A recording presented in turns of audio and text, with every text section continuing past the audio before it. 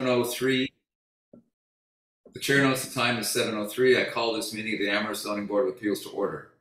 My name is Steve Judge. As ZBA chair, I want to welcome everyone to this meeting. We'll begin with a roll call of ZBA members. Steve Judge is present. Mr. Craig Meadows? Here. Mr. Philip White? Here. Mr. Everald Henry? Here. Mr. David Sloviter? Here. Ms. Sarah Marshall? Here. And Ms. Hilda Greenbaum? Here. A quorum is present. Also attending this public hearing is Christine Brestrup, Planning Director, and Rob Wachilla, Planner for the town. In addition, we have two representatives from KP Law, Carolyn Murray and Jonathan Murray, to provide the presentation tonight. Pursuant to Chapter 20 of the Acts of 2021, and extended by Chapter 2 of the Acts of 2023, this meeting will be conducted via remote means. Members of the public who wish to observe the meeting may do so via Zoom or by telephone. No in-person attendance of members of the public will be permitted, but every effort will be made to ensure that the public can adequately access the proceedings in real time via technological means. The Zoning Board of Appeals is a quasi-judicial body that operates under the authority of Chapter 48 of the General Laws of the Commonwealth for the purpose of promoting the health, safety, convenience, and general welfare of the inhabitants of the town of Amherst. In accordance with the provisions of Massachusetts General Laws, Chapter 48 and Article 10, Special Permit Granting Authority of the Amherst Zoning Bylaw, this public meeting has been duly advertised and notice thereof has been posted and mailed to parties of interest. All hearings and meetings are open to the public and recorded by town staff. Tonight's agenda. Before we do that, I don't think there's any disclosures needed, but does anybody wish to make a disclosure of any type? All right, tonight's agenda. It's a public meeting on administrative matters. Chapter 40B training, KP Law will conduct a training on the comprehensive permitting process known as Chapter 40B process with the full ZBA membership. After that, a general public comment period on matters not before the board tonight, other business not anticipated within the last 48 hours, and adjournment. So, Mr. Murray, I guess you're the first one here, and unless anybody else has anything specifically to say about 40B, any members? If not, let's get started with our briefing. We appreciate you're doing this. I've been through a 40B. It's a different process than we use normally for all of our special permitting or our variances. It's a special process that's laid out in state law, one we need to follow that's different than other processes we use, and it's a little complicated. So I really appreciate the fact that all the members who are not as familiar with this have taken the time today to be at this briefing. And the good news is we will have the help of the KP Law firm during the process as we go through on Chapter 40B, which I have found to be most helpful. So with that, Mr. Murray, take it away. Thank you. Well, thank you for having us. And we also have Carol. I see that Carolyn Murray is also signed in. So we got a full house. That's great. Yes, thank you. And I know Carolyn was just having a moment of technical difficulties, and she's going to lead this discussion, but not sure if she can hear us or see us quite yet. But while she's getting up and running, just thank you for having us. I know that this topic can sometimes be a daunting one, as you said, but we hope that the training is helpful. And I find perhaps just before we get started, and I know that everyone's background in this might vary, but is there anything in particular, I think it's valuable to ask, is there anything in particular or any specific questions you'd like us to focus on as we go through our discussion? I just want to make sure that any specific questions you might have are answered. So is there anything you'd like us to focus on or anything like that? Ms. Greenbaum, you have your hand up? Yes, I'm particularly interested in local preference, and largely because I read the Globe every day, and currently the lawsuit that's pending in the eastern part of the state. We have gone way over our required 10%, and I'm feeling that is there a way that we can push the local preference up to 100% on the owner occupied condos that might be built?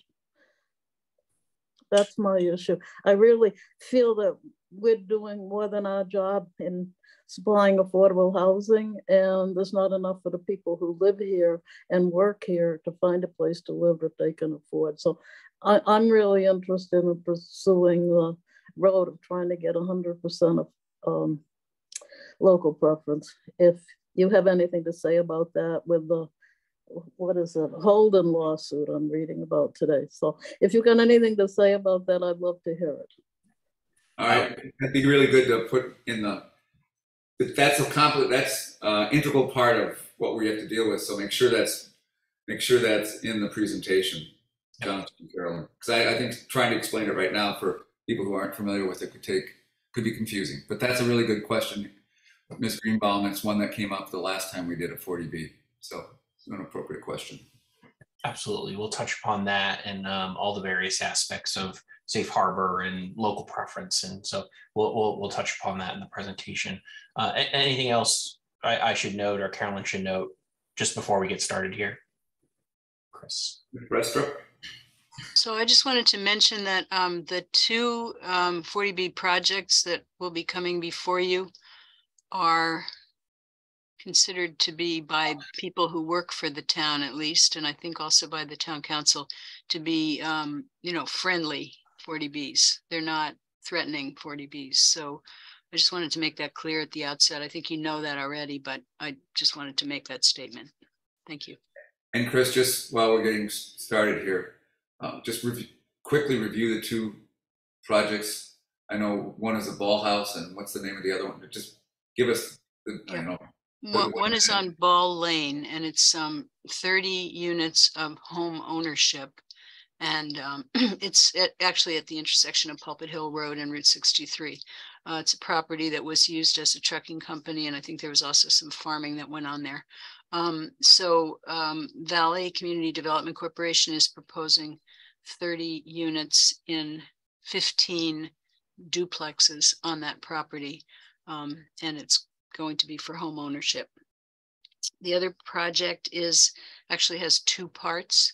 The other project is a project that we're working on with Wayfinders, and the two parcels of land are being either leased or sold to Wayfinders. I'm not clear about, or to Wayfinders by the town.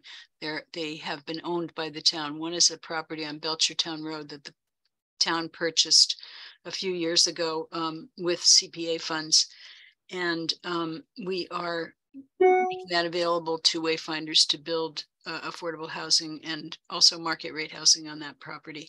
And then we also have the East Street School, which is on East Street. It's an old school that was used by the town for several years until I think my daughter was in 4th grade there, actually. But in any event, it's a beautiful old building, and that building is also part of the project that we're working on with Wayfinders. And I forget how many units are proposed there, but they're going to be using the existing school building as well as building some new units out in front. So that's one project, really, the Belchertown Road East Street School project. We consider it one project, and then the Ball Lane project is another one. Ball Lane is moving ahead more quickly, so we'll probably get an application for that within the next month, if not within the next few weeks.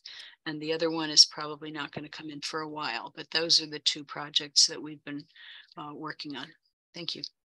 Great, thanks very much.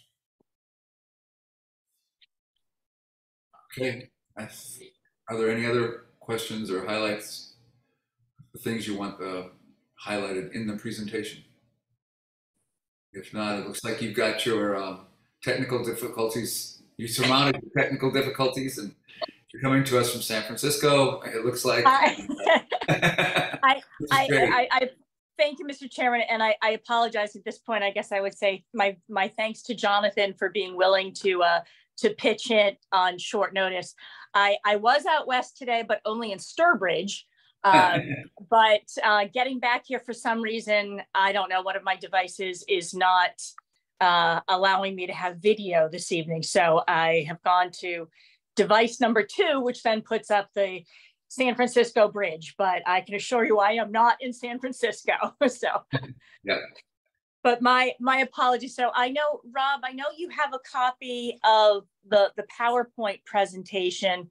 Since I am not able to pull that up and share that, are you able to, or do the board members have a copy at least to follow along? So I can pull up that presentation on the screen as well, Carolyn, if it'll help with your, Okay, your direction, but you just have to give me 1 second. no problem. Sorry. No worries.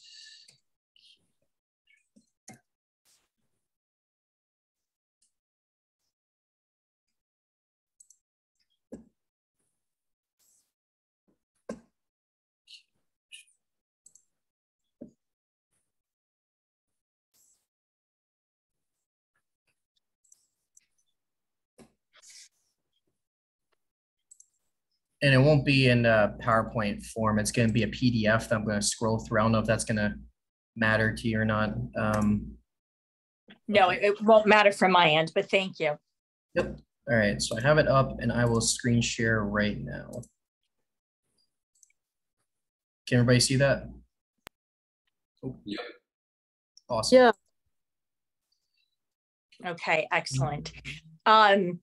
So just by, a way of introduction, obviously, Carolyn Murray from KP Law. I've worked with some of your staff folks before, but I don't think I've had the pleasure of meeting with the zoning board.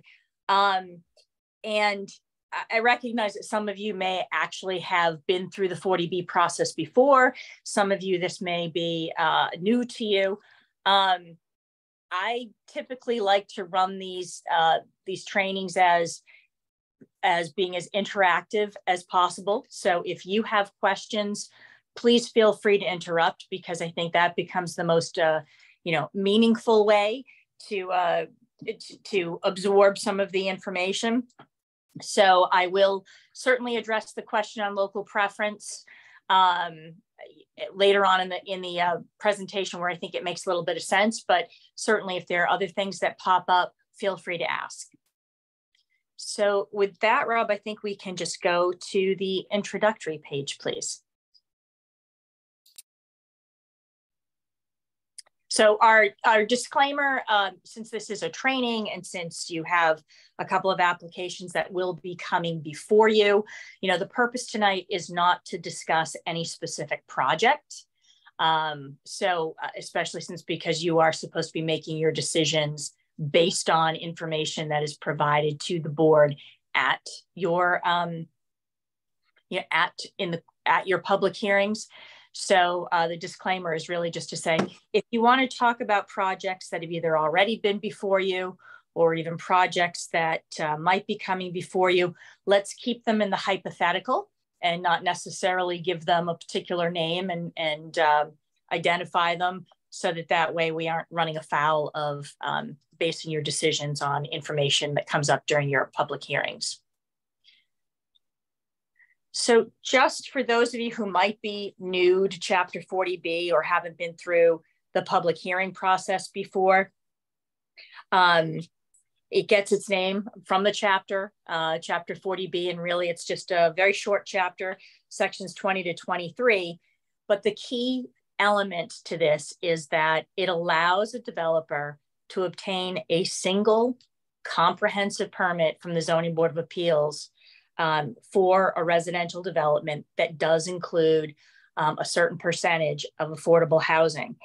What is a little bit unique in this particular scheme is that the ZBA, by the use of the term comprehensive permit, the ZBA is supposed to act in place of all other local boards with respect to any sort of local bylaw, rule, or regulation.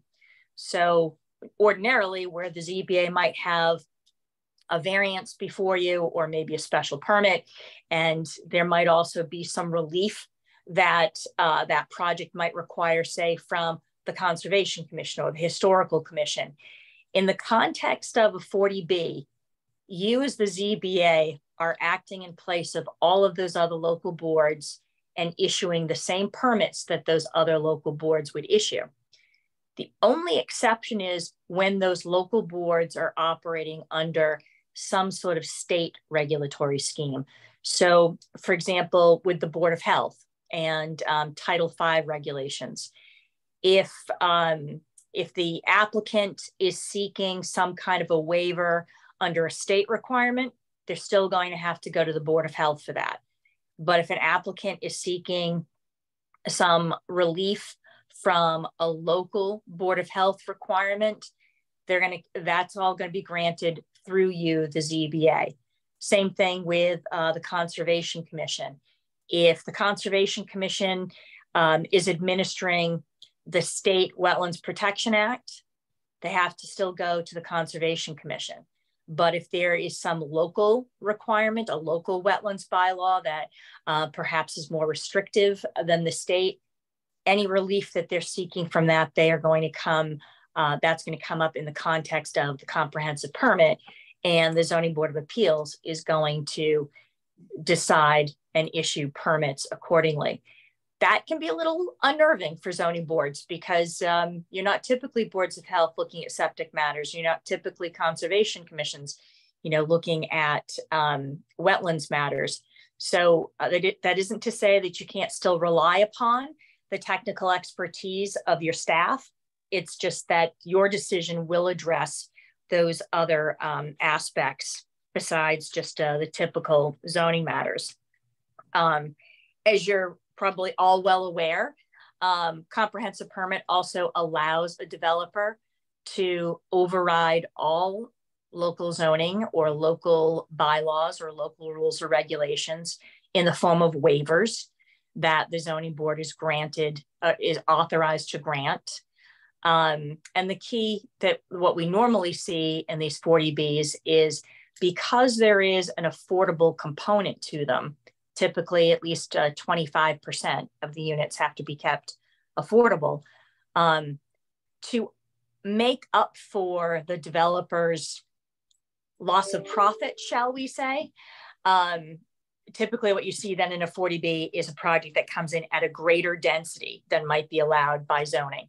So sometimes for the first time, a zoning board might look at a 40B project and say, well, they're putting residential and multifamily in a zoning district where, it's a commercial zoning district. We don't allow any residential uses there. Doesn't matter. You can completely override zoning in terms of the use perspective, but also in terms of any kind of a density or dimensional component that the bylaw might also have. So I think we can move to the next page. So if we start at the beginning of the process, where we are now, one of the things that we always suggest that folks do before an application comes in is actually to start planning for this comprehensive permit, much like you're doing tonight. One of the things is whether or not we have to look at any kind of comprehensive planning that either we need to do now or that has already happened that might actually apply to a particular site as it comes, as an application comes forward. You should also look into, do we have an affordable housing production plan? Has it been certified? Have we met our goals? If it has been certified, are there any requirements in our master plan or our open space plan that we want to look at and make sure that, these things are up to date or they're incorporated and thought about in the 40B process. But perhaps, if we can go to the next page, perhaps the most important thing that the zoning board can do before a comprehensive permit application is received is look at your own regulations on 40Bs. Once the application comes in, whatever your regulations are as of the date that that application is filed, we are locked in to our regulations. So, for example, if you haven't had a 40B in some time, or if you haven't looked at your application requirements or your filing fees or anything like that in some time, it's too late once the application comes in. Now would be the time to consider those things or see if there's anything that really should be updated. The other thing that we should always make sure, and I'm sure that this is something that you folks regularly follow anyway, is making sure that you've got provisions in place in your regulations for requiring consultants to pay fees for any peer review that you might actually need, and make sure that the process for the selection of a peer review consultant is also built into your regulations. So let's start at what the 40B really is all about. And I want to introduce a standard, which is this concept of consistent with local needs. Like every application that comes before the board, there's always some sort of standard to apply. If we were talking about a variance, we'd be looking at shape, soil, and topography, and we'd be looking at a hardship. Here in the 40B world, the standard is whether or not the project is consistent with local needs, or whether our denial might be consistent with local needs, or our application of any of our local bylaws or regulations, are they consistent with local needs? It's kind of a term of art, but it's a little bit complicated in terms of its subparts. But one of the things that it goes into this idea of whether or not a ZBA's decision happens to be consistent with local needs has to do with the statutory minima, which is what the regulations refer to. But more colloquially, this is what we call safe harbors. If the town is in a safe harbor, and for example, you are at more than 10% for your subsidized housing inventory. So the Zoning Board of Appeals could, with respect to any of these other applications that may be filed, the board could invoke safe harbor. And I'll talk a little bit more about what that process means. But essentially, if you decided to invoke safe harbor, you could still go ahead and entertain the comprehensive permit, or you could deny the comprehensive permit on the basis that you have met a safe harbor. And what that essentially means is that if we truly are in a safe harbor situation, then the board's denial of a comprehensive permit or our approval of a comprehensive permit with conditions is deemed to be consistent with local needs. It also means that the applicant has no right of appeal. And that's really the important thing, because these cases can wind up, in litigation for years. But you do have a little bit more leverage when you're in a safe harbor situation, such as you are with having met the 10%. This is always balanced, obviously, against the regional need for low and moderate income housing. But again, if you've met a safe harbor and it's not disputed, then your decision is going to be deemed consistent with local needs. So if we could go to the next page. Yeah, we also have a question from one of our members. Everett has his Sure. hand raised. Sure, thank you. Thanks, Rob. Attorney Murray, I think one of the things that I heard earlier is, with a comprehensive permit, we could approve something, and don't quote me on this, I'm just going to try to make sure I got it right. In a commercial zoned area for something that is non-commercial, the question is, if we do that, are we now setting a precedent where someone can come before the ZBA to get a permit, citing this as a rationale to get a permit for something that is not zoned for where they're trying to get the permit? Only if it is another 40B project.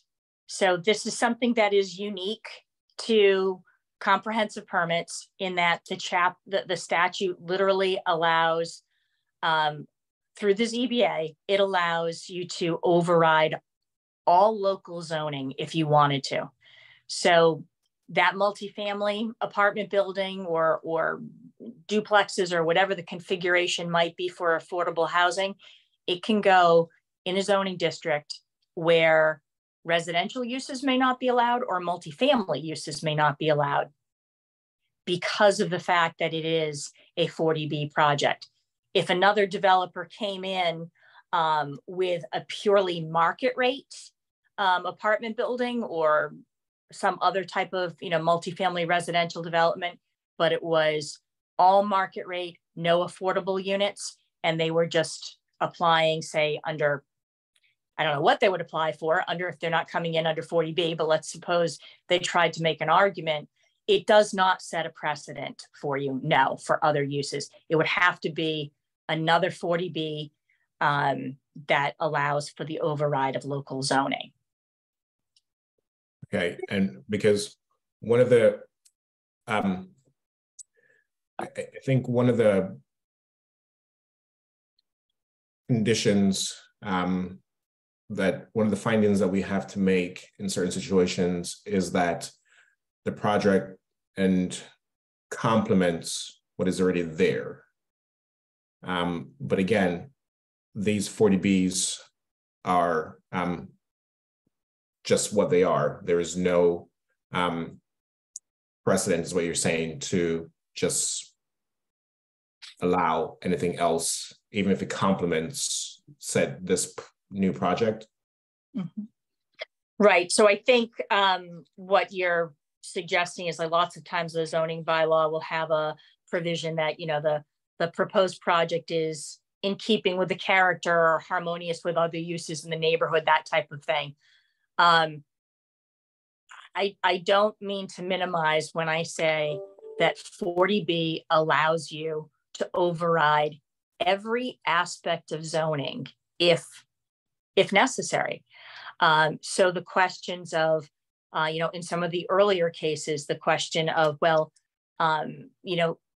if we allow multifamily residential use in a zoning district where that's not a use allowed, and our zoning bylaw doesn't allow us to grant use variances, aren't you telling us essentially that what we would need to do is grant a use variance?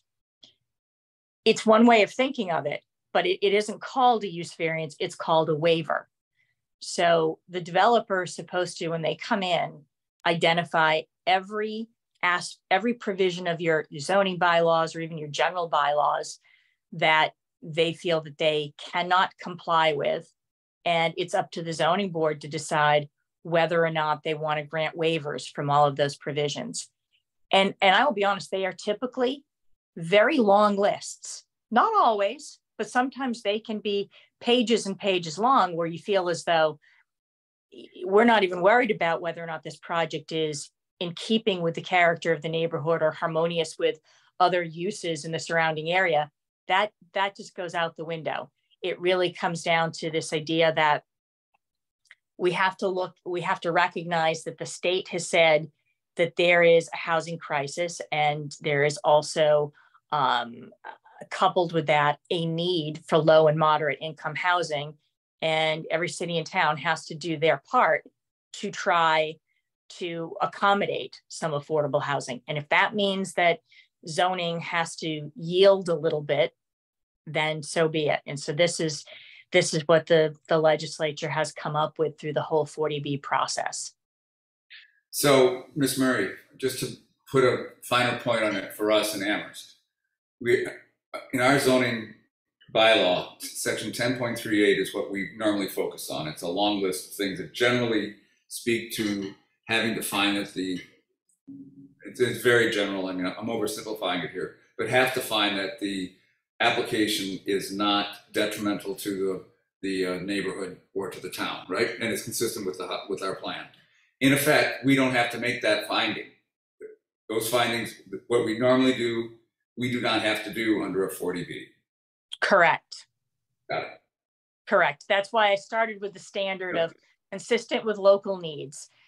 We will be looking at whether or not we think this project, with whatever conditions and waivers the board feels are appropriate, is consistent with local needs.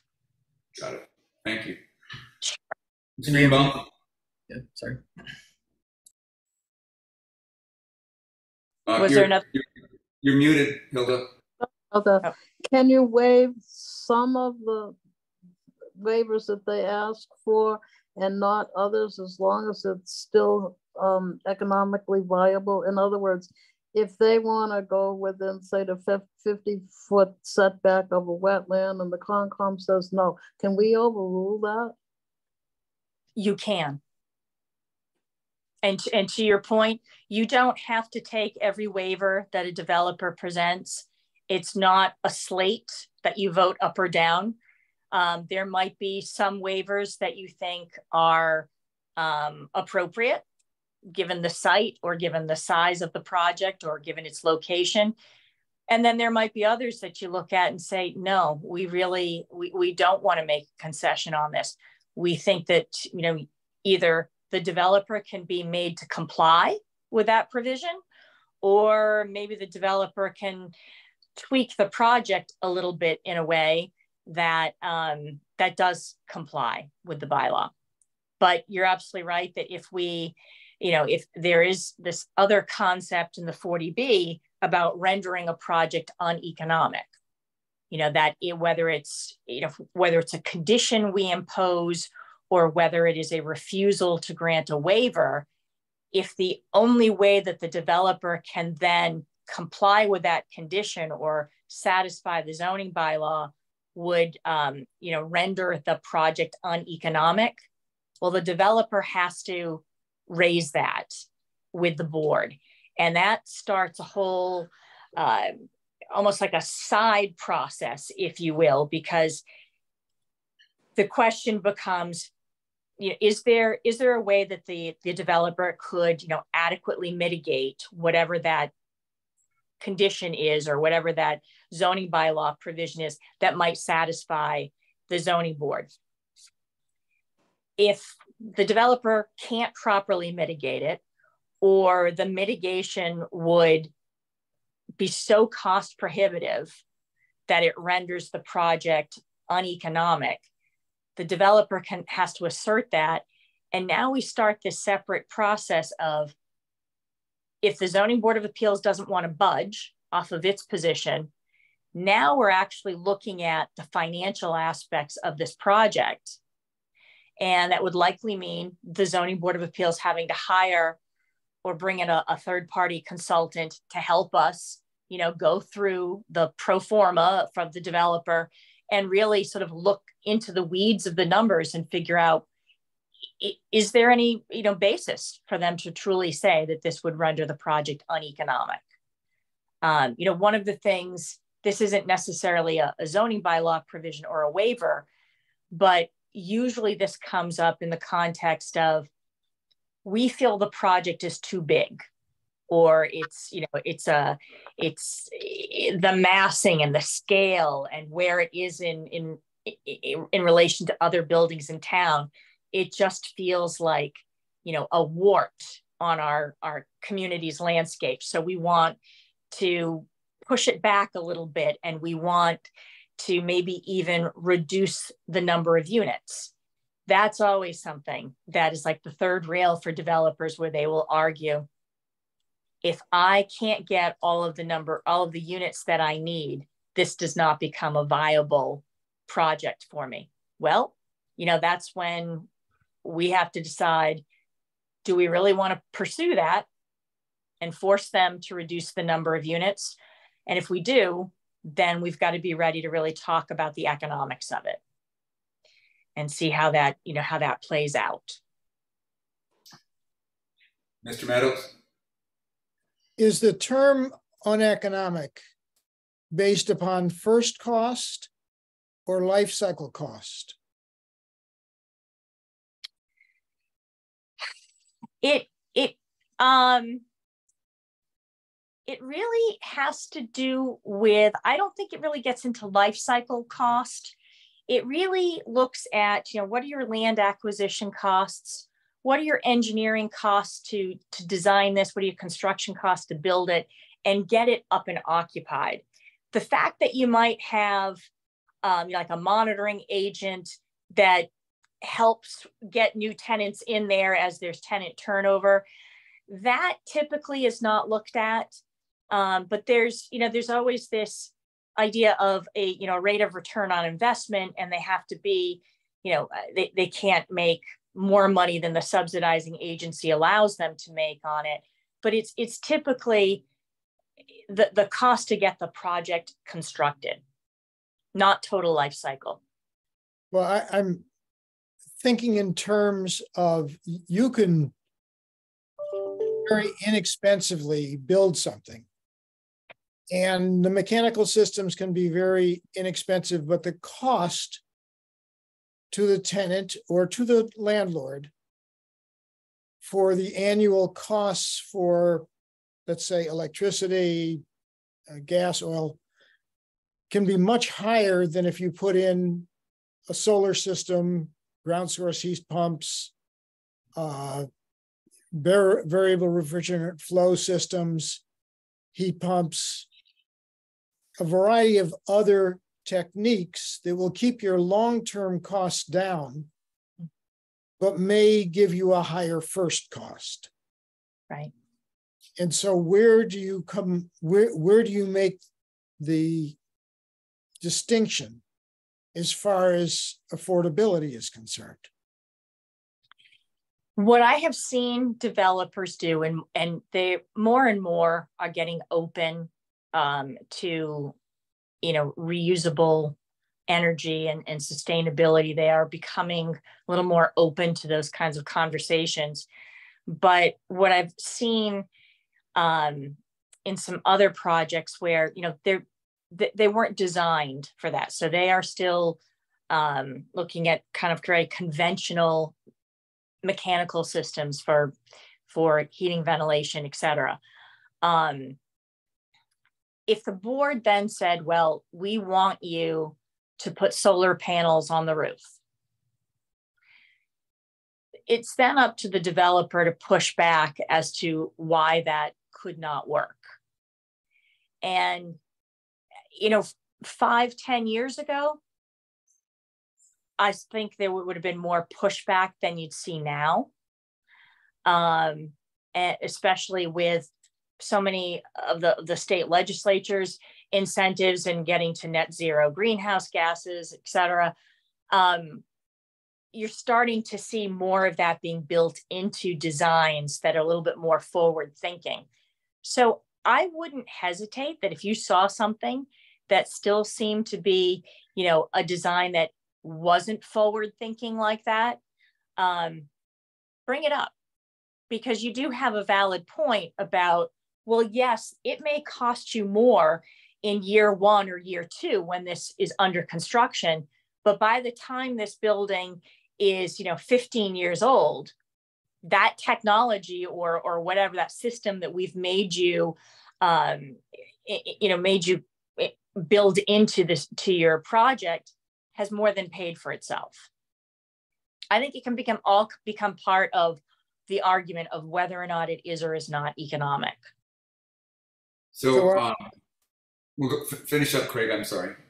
Well, I just wanted to say, so our town planners would be wise to inform at these initial stages the developers that there's a probability that there will be a request for them to do an analysis and determine whether it's going to be viable for them to put in systems that are going to be beneficial long-term. Correct? Yes. Okay. So Sarah and David have their hands up. I don't want to get, this is an important point. It may not come up, but it's an important issue for us. But I don't want to get into the weeds on this, and we've got a lot to learn about 40B other than just economic viability. And I want to make sure that we get through it all tonight before too late. But so Sarah and David, ask your questions, but let's then move on to the rest of the presentation and not get bogged down in economic viability. Okay, I think I know the answer to this question, but I want to check. We cannot relax the building code in any way. Is that right? Correct, because that comes from the state. So similar to Title V or Chapter 131, the Wetlands Protection Act, those are things that come directly, that are state mandated. We cannot alter. Mr. Sloviter? is there an implied responsibility on the ZBA to help a developer make a project more affordable?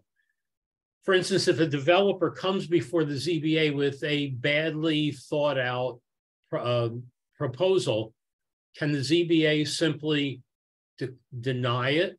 Or where does the ZBA have some sort of role that we are responsible to pursue with the developer?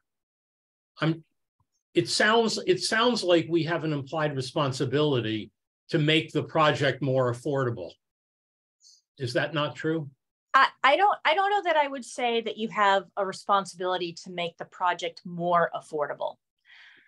The developers, when they come in, they've looked at your zoning bylaws and your other requirements, and they've incorporated, let's say your sewer connection fees, for example, and water connection fees. They've incorporated all of those things into their pro forma of, okay, what will it cost us to really build this project? If you're asking, does the zoning board really have any kind of affirmative duty to, work with the developer to get to a better design? No, you do not. And in fact, I often hear from boards, it's not our job to design your project for you. We're just telling you that we don't like where you've put the parking. We don't think you've got enough snow storage space, or we don't think you've provided enough open space, whatever the concerns happen to be. But that being said, if you're going to deny it, it has to be based on some kind of local requirement. So you're going to be looking for some bylaw provision or some local regulation that rises to the level of a public health or safety concern that the board feels cannot be relaxed and cannot come up with any way for the developer to properly mitigate it. So that I don't think necessarily renders the project more affordable. Like, I'm not suggesting that you let the developer get away with the cheapest design possible, because there are still important things that they've got to comply with that get built into the cost and that design. Okay, thank you. All right. So going back to safe harbors, as you all know, because you exceed the 10%, you clearly check off that box. So I'm not going to spend too much time on other safe harbors, but just so that you know, obviously there are other safe harbors, like the 1.5% general land area minimum. If you've had some sort of a large project, in Amherst's case, based on your housing units, 300 units or 2% of your housing units, whichever happens to be greater. If that had been, if you had a project of that size before you, you would be able to claim a safe harbor. Related applications. This is something that, let's suppose a developer came in for a conventional subdivision and wanted to put in 25 single family houses. And the planning board said, that's just too much. We think that that's just too high a density. We'd like to see it smaller than that. And the developer decides, they're either going to withdraw their subdivision application or the planning board ultimately denies their application. What you sometimes hear developers say is, if you don't like this project, I'll be back with a 40B.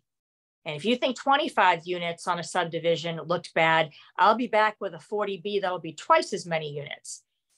When you have a situation like that, where a related application that also had to do with residential development on the same property comes back before the board in the form of a 40B within a 12-month period,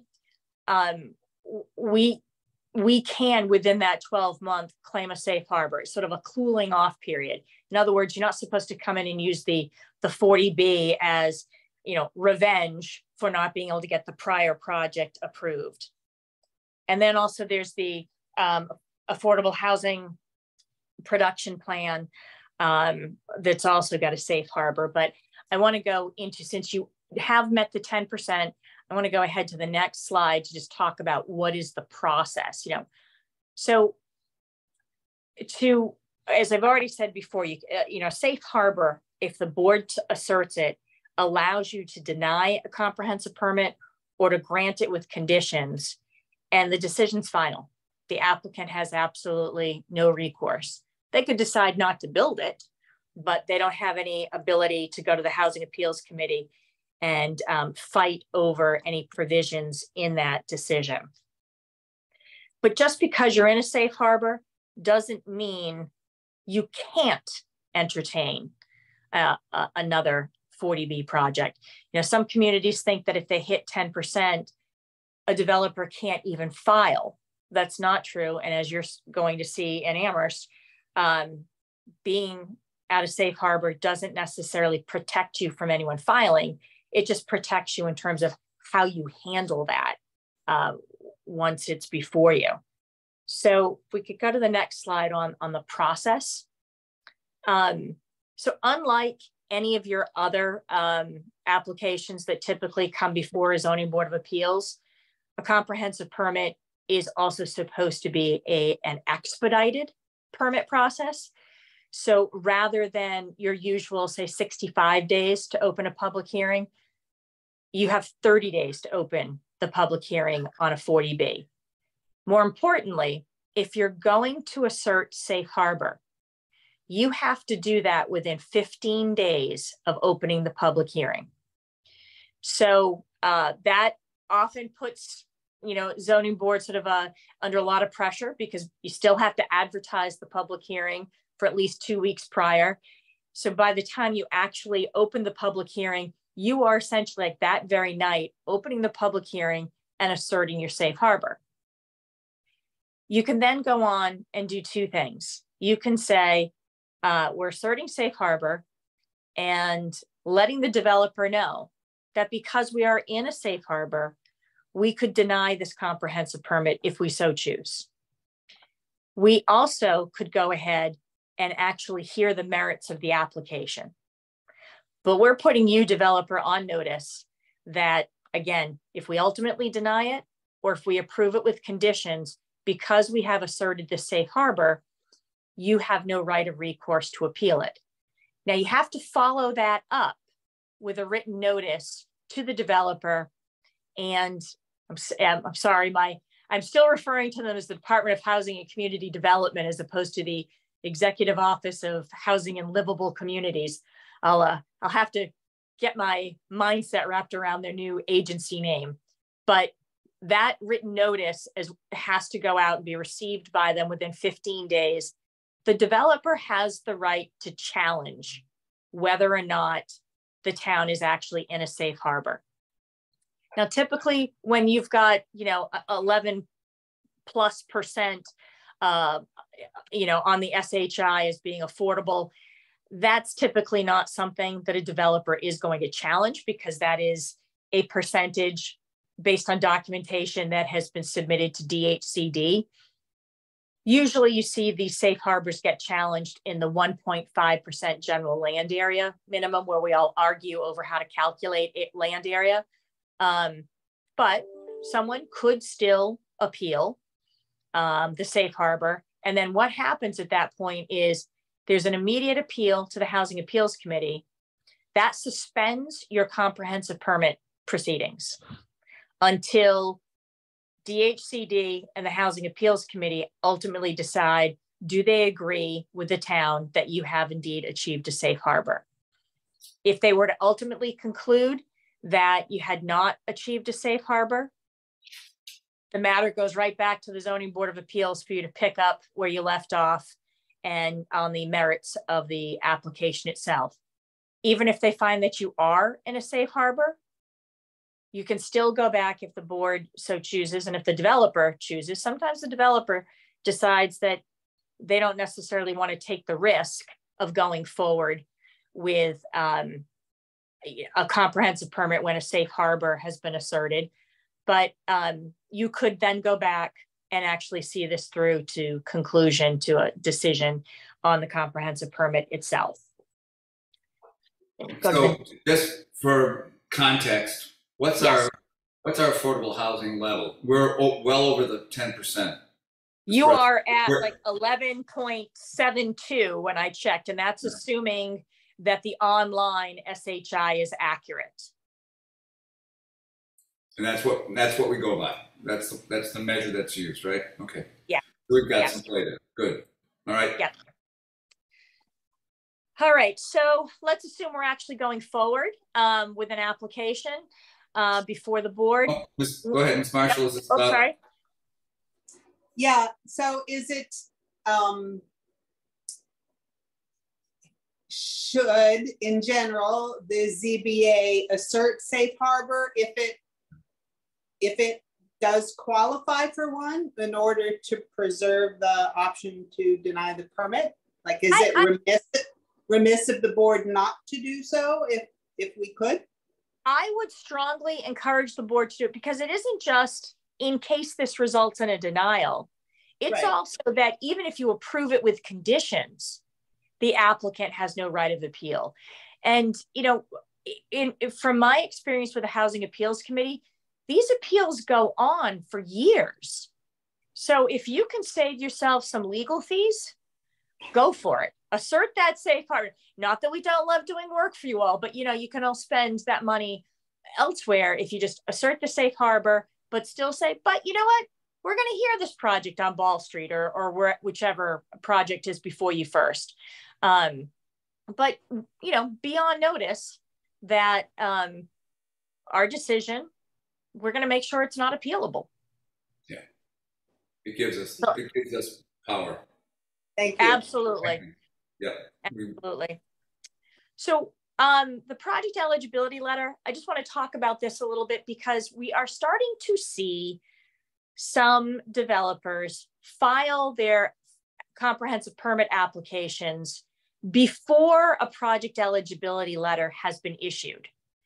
So for those who may not be familiar with what a project eligibility letter is, before an application for a comprehensive permit is filed with the Zoning Board of Appeals, the developer is supposed to take their concept plans to a subsidizing agency. Could be Mass Housing, could be Mass Housing Partnership, could be you know, any of the variety of different subsidizing agencies that exist. And the subsidizing agency is then supposed to send a letter to the chief executive officer in the town and invite comments within, you've got a 30-day window during which they want to hear all of your concerns about traffic, water, sewer, infrastructure, whatever it happens to be. They also want to come out and conduct a site visit to see whether or not this seems to be an appropriate location for an affordable housing project. If the subsidizing agency believes that this is a viable project and a good location, they will issue a project eligibility letter. That, to me, for those you know, who remember the Willy Wonka and the Chocolate Factory, the project eligibility letter, that is your golden ticket to proceed. You are not supposed to file with the ZBA until you've got that project eligibility letter in hand. But as I said, there are a couple of developers who are aware that they might be competing with another developer, and they want to get in before perhaps a safe harbor is met. So they're applying with the ZBA before this project eligibility letter has been received. If that should happen, please reach out and let us know so that we can guide you through the right process. Because our reading of the regulations is that you must have this in place in order to file the 40B application. We have not gotten a court yet to you know, necessarily rule on whether or not they can go forward and file the application while the project eligibility letter is still in the works. That may come up, but for now, I say we hold our ground and we say, no, you have to have this in place. And why is this project eligibility letter important? Because it tells us that 3 criteria have been satisfied. It tells us that the developer is either a public agency, that they're a nonprofit or a limited dividend organization, or they are willing to form one that would actually be the applicant of the 40B itself. That eligibility letter says the subsidizing agency would be willing to fund this project. And it also looks to whether or not the developer has control of the site. That doesn't necessarily mean they have to own it. It means it could be under a purchase and sale agreement, or that there is at least some sort of long-term, leasing agreement in place. So that takes, 3 components right off of the Zoning Board of Appeals plates, if you've got that project eligibility letter. Rob, you have a question? So it's not really a question. It's more of a just building off of what Carolyn said about the agencies that submit these applications. So there's a lot of agencies that or developers who would already have the funds handy to do a project like this, but then you have other ones such as the nonprofits that rely on grant funding to do these types of projects. And a lot of the times, some of these grant programs that they get their funding from might have deadlines that pressure them into getting these projects through quickly. And other ones don't have any deadlines. So they have more flexibility and time for when they can have these projects submitted, and they're not as hurried. So the projects that we have come before us in Amherst are, luckily, Valley Community Development does not have a deadline for their grant funding. So they're willing to be flexible with the town for any deadlines that might be imposed on them. I just wanted to bring up that point. Hypothetical, of course. Absolutely. Yes. Okay. Thanks, Rob. So as I think as we advance to the next page, I have covered, thank you, Rob. I've covered all of those items. The only thing I wanted to just also highlight was that the project eligibility letter is not appealable. I will tell you that there are some folks out there who will tell you that you can appeal and would be happy to take the town's money and pursue that appeal. So far, the courts that have had that come before them have all soundly rejected any appeal. Once the subsidizing agency issues that letter, it is, I don't want to say final, but it is not appealable. So if we go to the next page, so the application requirements. We've already talked a little bit about, the comprehensive permit regulations and making sure that the applicant complies with whatever your requirements happen to be. Every once in a while, I get a question from someone who will say, well, we require 13 copies of the application, and we require that the plans be provided to us in a certain format. And, the applicant only provided us with 5 copies. And so we're going to determine that that application is incomplete. I always caution against that, because you're up against a clock, a short clock at that, where if you don't open the public hearing within 30 days, the applicant could come in and could assert a constructive approval. You never want somebody to get constructive approval of a 40B. And you certainly don't want them to get constructive approval based on the fact that they didn't give us enough copies of their plan sets. Instead, if they haven't given you a complete application, still better off to go ahead, open the public hearing, and at the very outset, advise the applicant of all the ways in which that application is deficient. And you could then determine at that point, is the deficiency of such a magnitude that the board is of a mindset to just deny the application right then and there? Maybe it is. Or are they just little things that we say, okay, we're going to continue the public hearing because we're going to tell you we are not going to go ahead and we're not going to get into the substance of this until you actually have satisfied our application requirements. That, in my opinion, is a better way to proceed so that we avoid constructive approval. That also includes, payment of the filing fee. There is a case out of Hanover where an applicant, challenged the amount of the filing fee. In the end, the Housing Appeals Committee actually upheld the filing fee, even though the developer felt it was excessive. And they are supposed to pay that filing fee in full. They can't say, we don't think that's an appropriate amount, so we're only going to give you a third of it, for example. We can deny an application based on their failure to satisfy all of the application requirements, and that would include the filing fee. So just something to be aware of if you ever get a difficult developer. Ms. Brestrup? I just wanted to make a note that a few years ago when we had an application for 132 Northampton Road, one of KP Law's attorneys helped us to update our ZBA rules and regulations, and particularly looked at the comprehensive permit portion of that. So of course, Carolyn or Jonathan would like to review it too, but I just wanted to reassure the ZBA that that has been done relatively recently. Thank you. Good. Mr. Henry, I'm sorry I didn't see your hand up.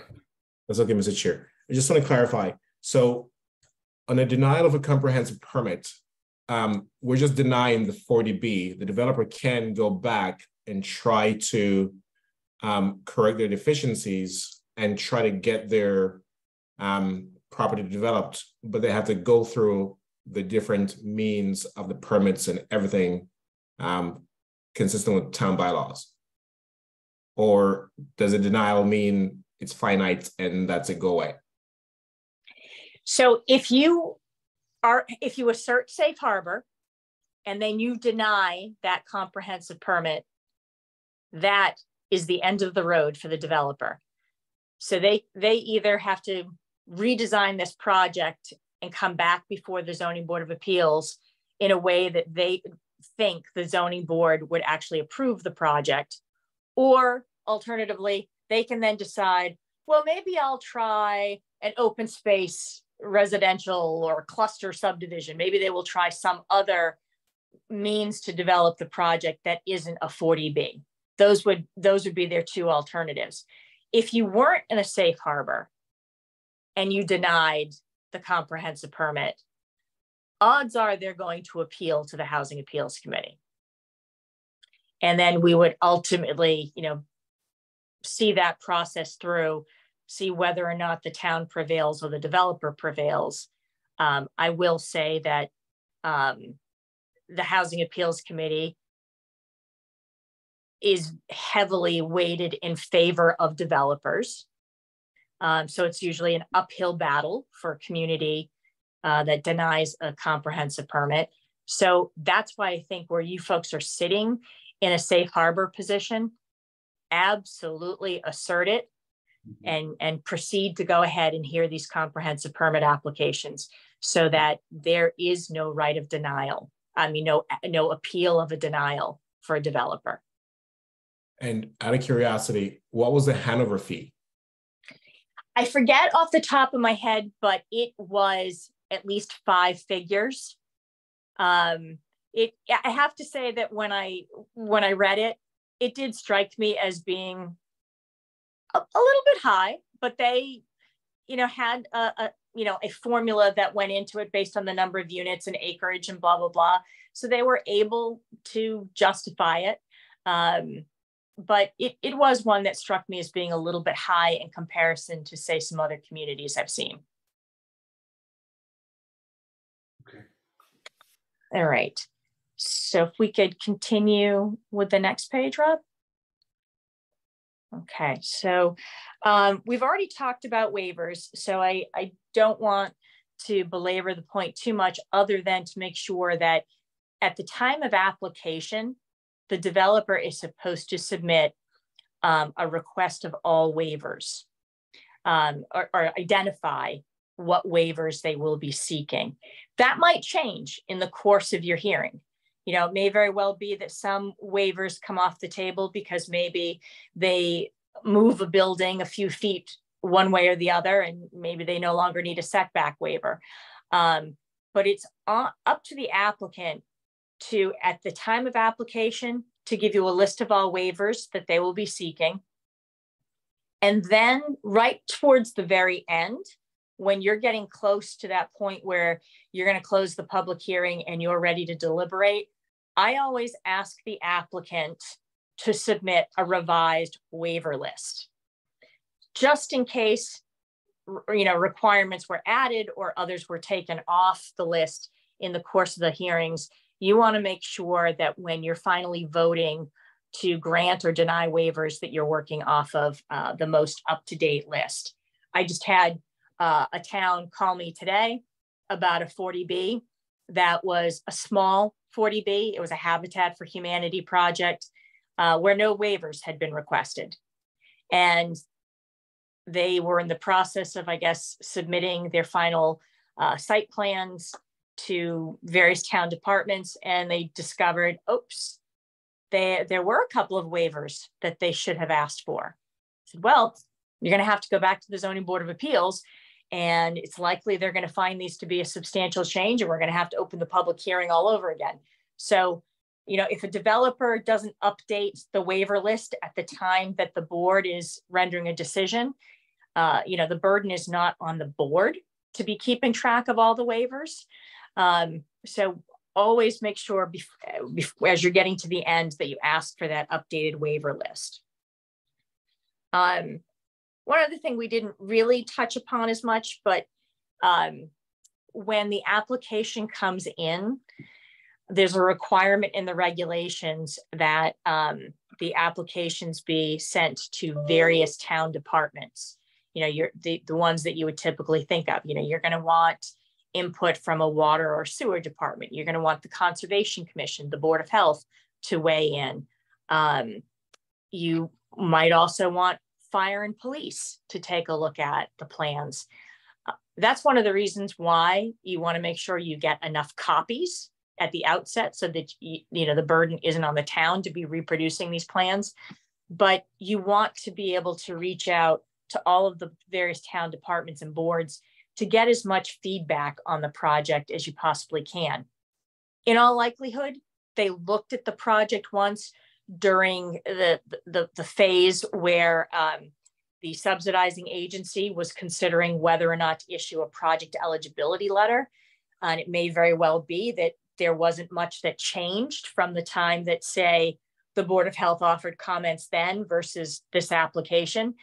But, you know, sometimes there are issues that get raised during the whole site approval process that an applicant will then address, so that by the time they apply to the Zoning Board of Appeals, it might be slightly different. So you would want the Board of Health or whatever department to look at it again to make sure they're either happy with the changes that have been made, or if that raises any new concerns, they can deal with that as well.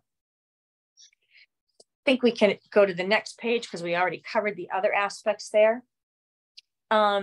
As far as the public hearing is concerned, it's no different from your typical public hearings under Chapter 48, Section 11, with the exception of the fact that it has to open within 30 days. It still notices to the same local, sorry, what I was just talking about a moment ago about sending notices to local boards, you know, giving them a copy of the application that you're required to do within 7 days of receipt of the application.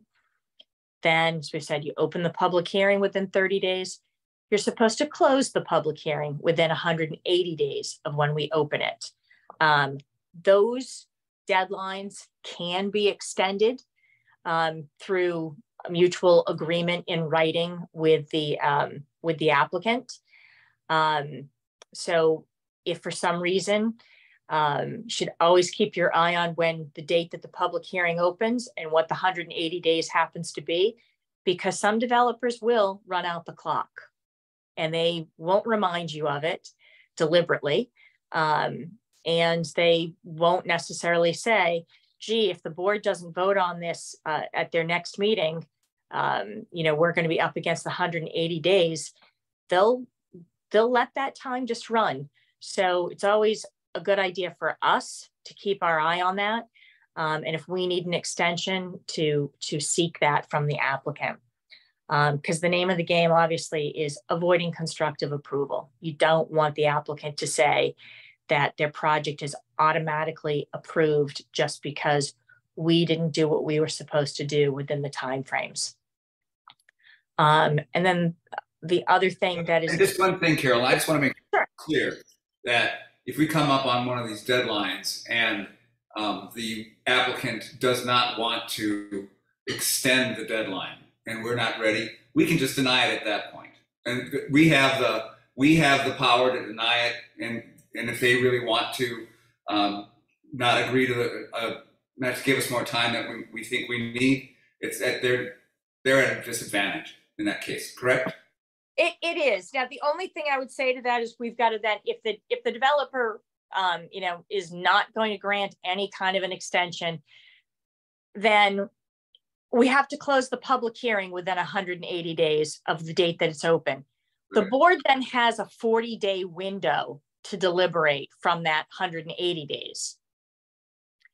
So you have a little bit of time to still talk about, okay, whatever it happens to be. Let's suppose there was some kind of some stormwater data that the applicant didn't get to the board, and as a result of that, the board wasn't willing to grant a waiver, or the board didn't really feel that you had all of the data it needed to issue a decision within the 180 days. And then the applicant says, you folks have had long enough, I'm not giving you any more time. Well, I wouldn't just deny it based on the fact that you requested more time and it was denied. I would suggest that we actually go into the board requested more time of the applicant because we had requested more data with respect to their stormwater runoff calculations or whatever it happens to be. And despite the board's requesting this information, or despite the fact that our bylaw requires that this information be provided to us, the applicant did not provide an update, and likewise did not provide an extension of time for that update. So the board lacks the information that it needs to, be able to, grant this special permit. Beefing it up so that it isn't just about the time. We didn't have enough time. We have to have a predicate reason to do it. Yeah. Exactly. And then one other thing that is just a little bit different about 40Bs from all of your other applications that you'd hear is it's simply a majority vote of the board. So sometimes folks kind of forget about that because we get caught up in the supermajority world, but not when it comes to a 40B. So if we go ahead to the next slide, please, Rob. Thank you. Well, I mean to interrupt, but I think Hilda has her hand up. up. Sorry. Thank you. Yeah, no, I was just going to ask, and it's not an important question, but can the applicant, if for some unforeseen reason somebody gets sick, who knows what, they can't get the information in by the 180 days, can they ask to extend the time? Or is it only the board that can extend the time? Either party can ask to extend the time. Okay. And I've never had a zoning board in a 40B context, I should say. I've never had a zoning board refuse to continue the 180 days. I think just because there's too much at risk. Yeah. They don't want to have their decision be flipped. I certainly have seen zoning boards, get frustrated, shall we say, with some developers with respect to other projects and reach a point where they say, we are just not continuing this any longer. You've been stringing this out and stringing it out. But I would always say that with respect to a 40B, time can be your friend to really get the project right, or to really show that we have given this developer every opportunity to provide the information. They haven't done so. So I would always recommend that if the applicant's asking for a continuance, grant it.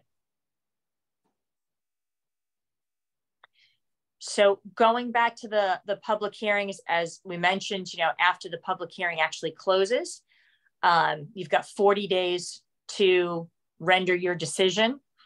And then you have 14 days from whenever the date is that you vote to get that decision filed with the town clerk, just like you do with all of your other decisions. One thing that I would also just say as a best practice is don't close that public hearing until you are absolutely certain that you've got all of the information that you need. We don't want to be in a situation where we close the public hearing because maybe we're tired of hearing from the same elements, week after week, and we feel we've heard everything that there is to be said. If you think there's a possibility that there's some information that you still need to get from the applicant, don't close the public hearing. You can wait right up until the night that you're ready to vote to close the public hearing and vote, as long as we're within the 180 days or as long as we have an extension. I sometimes see with developers council that they will want to say work with me to draft the decision, and we might go back and forth a few times. So there might be an occasion in that situation where the board doesn't want to close the public hearing yet because the board wants to hear, well, town council has proposed that the condition be worded this way.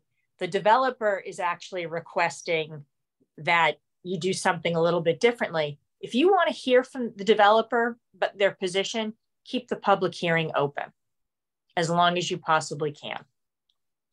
If you feel you've got everything you need and you're comfortable closing the hearing, then by all means, go right ahead and do so.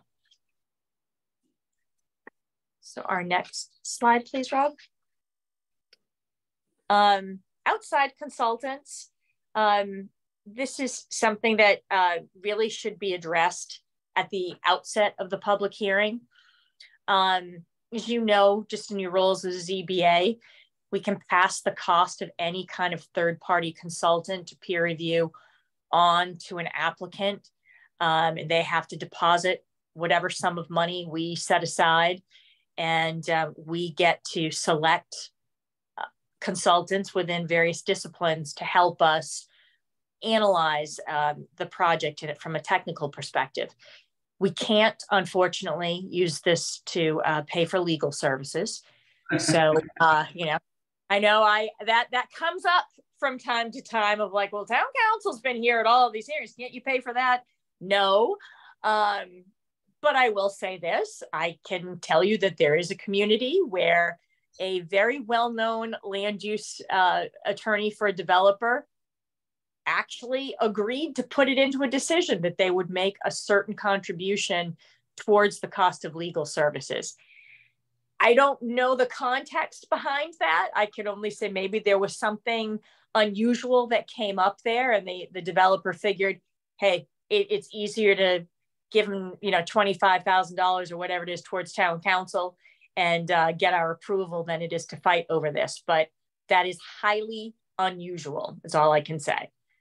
I do recommend that at one of your very first hearings, that there be a discussion about what peer review consultants you think are going to be necessary. So typically we look for a traffic consultant. Typically it's civil engineering, stormwater. Maybe there's an architect that we want to look at in terms of making some suggestions about like massing or the design of the project. I've even seen landscape architects brought in for a peer review. Whatever those various disciplines are, you can get a peer review consultant for them one of two ways. Where Amherst has an awful lot of very capable professional staff available, sometimes staff will start this process rolling for the board before you open the public hearing.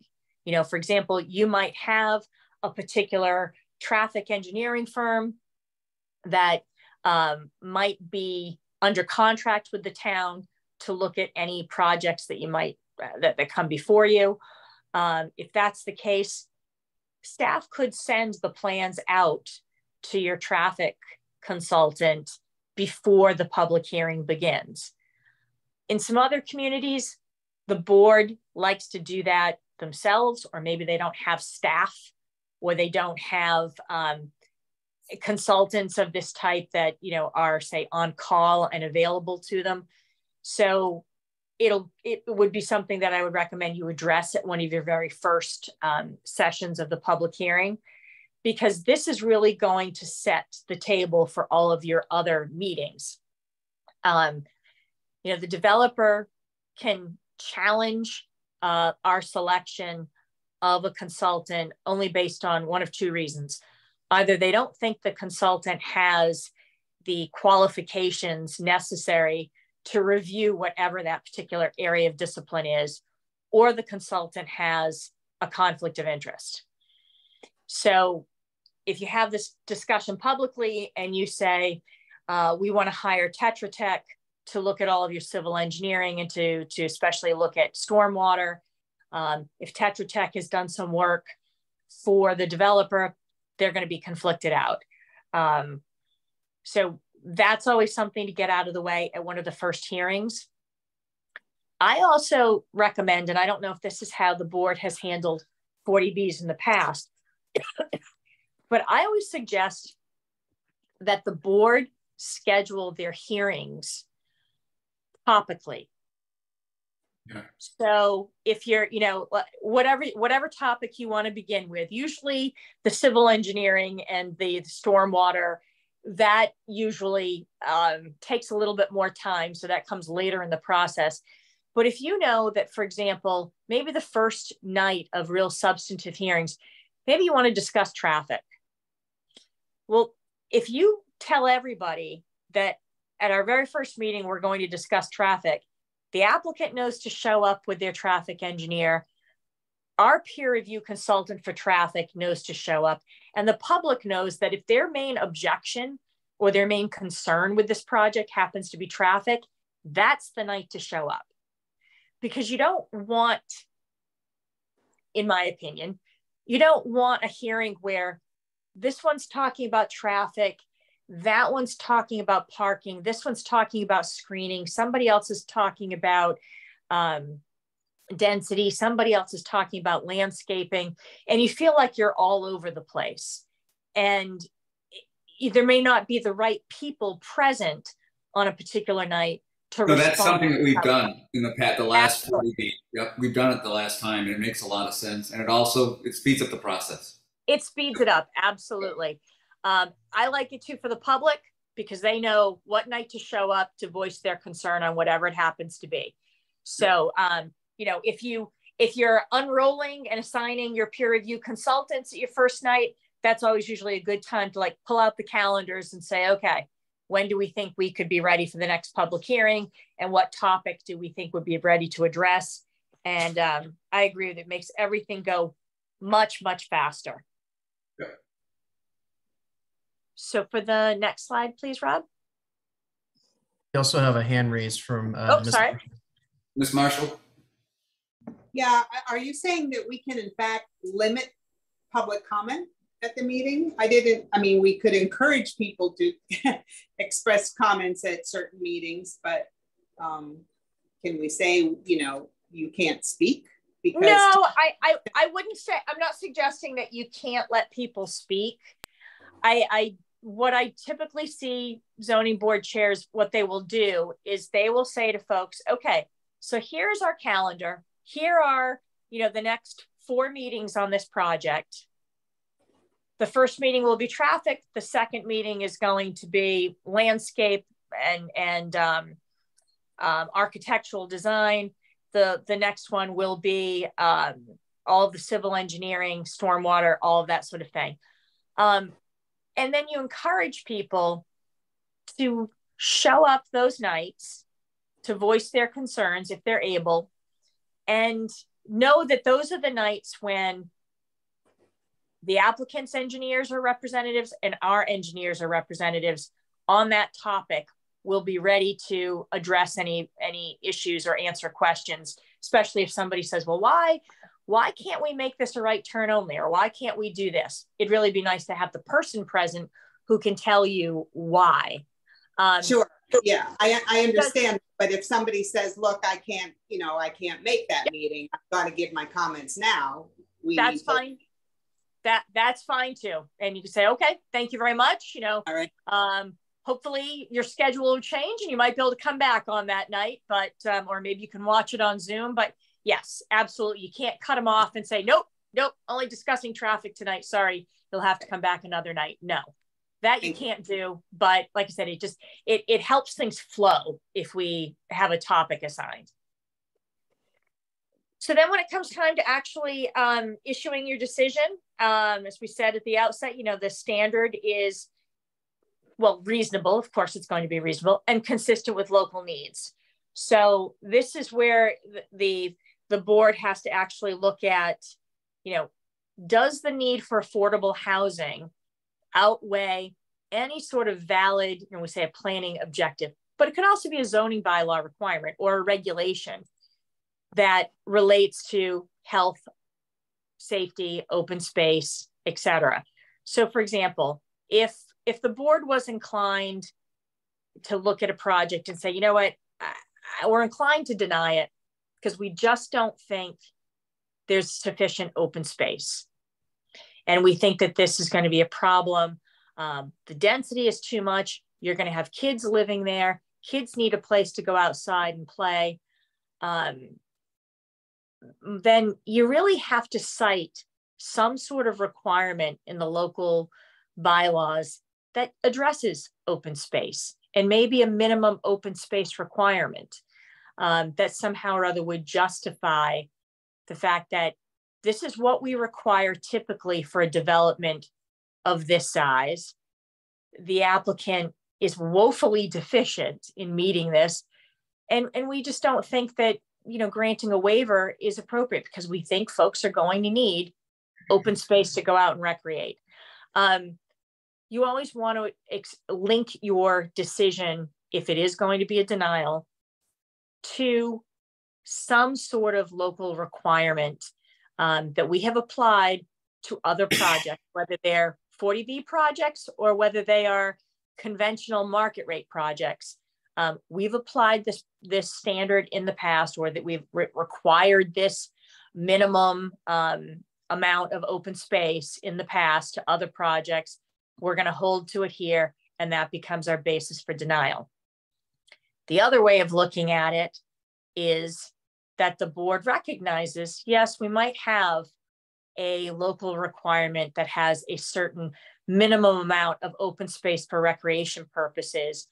And yes, this project may not satisfy that local requirement, but we feel that the local and the regional need for affordable housing outweighs our strict application of that local requirement. So that's really the balancing test that comes into play. The most, if you're approving a comprehensive permit, typically no one's looking at your decision quite as critically when it's an approval. It's when it is a denial that there's typically going to be an appeal, and that's when the Housing Appeals Committee is going to look at it and say, what was the local rule or the local bylaw that the board applied? And has the board imposed that same requirement on market rate projects, of a similar size? And if the answer to those questions is yes, we are steadfast in this, in always applying this requirement, then, you could feel pretty confident going ahead and applying it to a comprehensive permit project. But as I said at the outset, you can also waive every and any local rule that you see fit if you think that the need for affordable housing warrants it. So if we could go to the next slide, please. I think I've already covered that in my comments that I just made. So if we can go to the next one.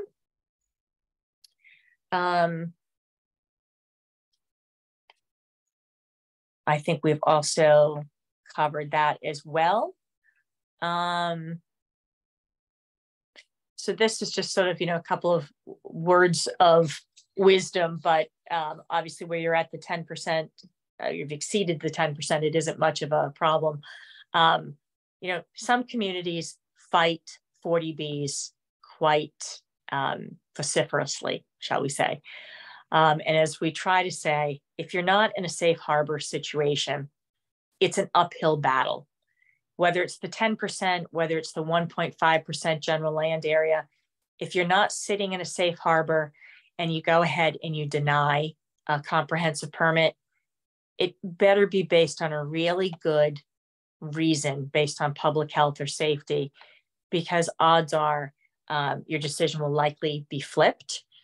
So as we try to say, make the best of it, accept the fact that you might just have to comply with 10% if you're not at 10% yet, and try to work with developers on projects that will help you get to the 10% or stay at the 10%, and consider appropriate mitigation in an approval of a decision that will help offset maybe some of the waivers that you've granted. Maybe there is a way through mitigation to soften the fact that we are not requiring strict compliance with our bylaws.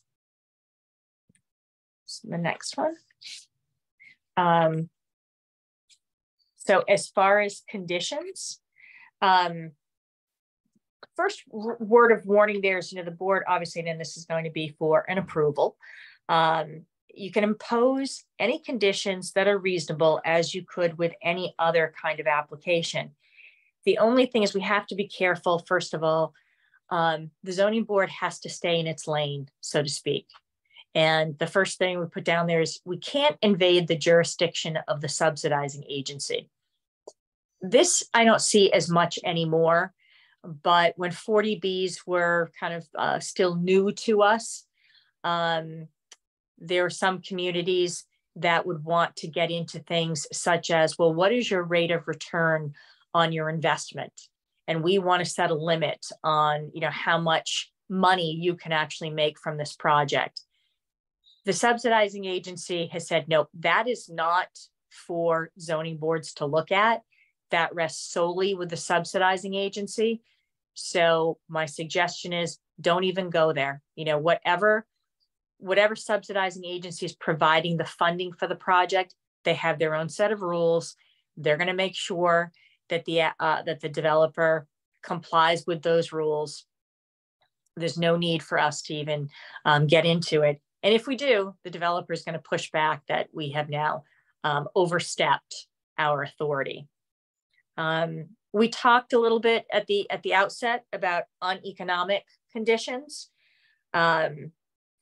where a developer could claim that a condition renders a project uneconomic. We'd have to look at whether or not there's any way to mitigate against that, or whether we're going to hold firm and challenge the developer to say, well, prove to us that this renders the project uneconomic. Infrastructure concerns.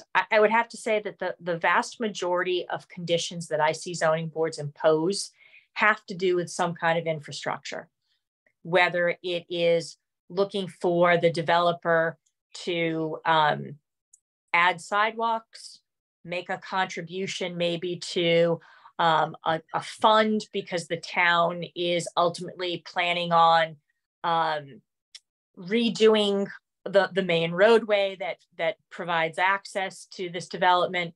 Maybe there is some studying going on about traffic signalization. Maybe there's a project that's planned to improve water and sewer service. Any of those things, if we wanted to impose a condition that the developer makes some sort of reasonable contribution towards any of those projects, all of that is fair game. We just got to remember that cumulatively, the developer, or even individually, the developer could argue, we can't comply with that. That would render it uneconomic. So going back a couple of slides ago where I was saying, don't close the public hearing until you're really, really sure that there's no further information to be gleaned. If council or even someone on behalf of the board or staff is tasked with drafting the comprehensive permit, and someone decides that, well, I think it would be great, and I'll throw out a ridiculous amount, I think it would be great if we require them to make $1 million contribution to our sidewalk fund. If the first time that the developer is seeing that is when you're in your deliberation phase and the public hearing has been closed, the developer is going to let you know that they disagree and they think that that's an uneconomic condition.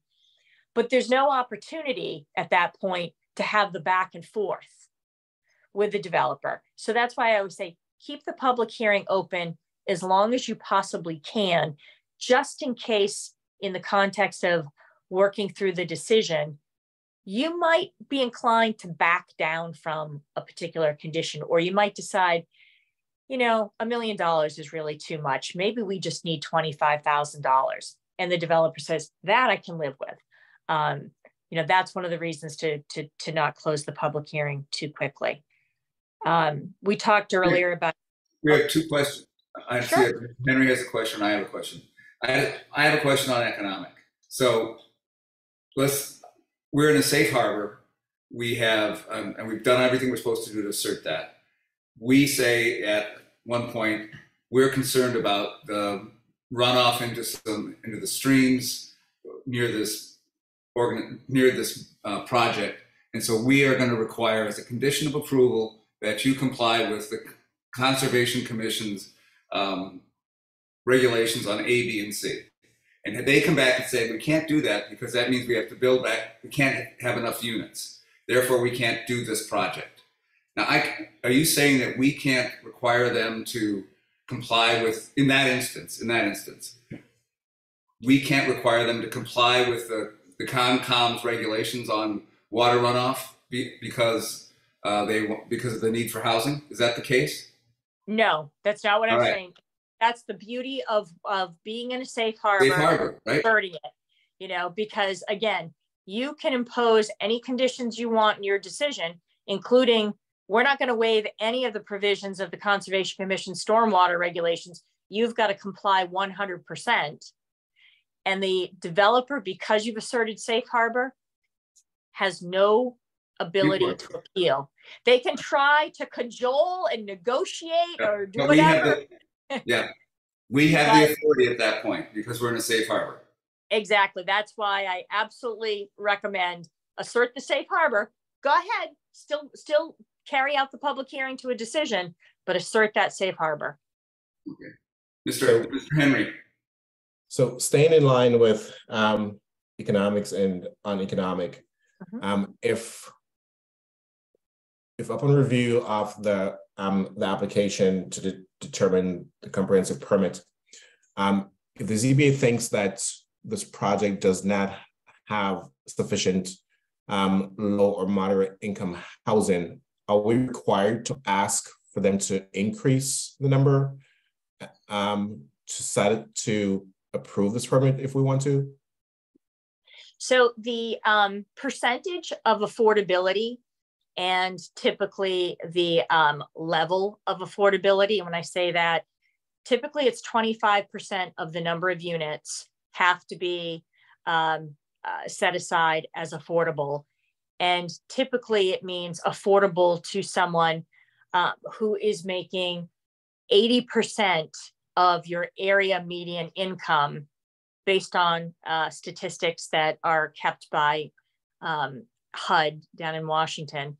And those also are built into the subsidizing agency's requirements. So if we said, for example, I know you're providing 25% of the units, you're setting them aside as affordable, but we'd like to see 30%. you can ask.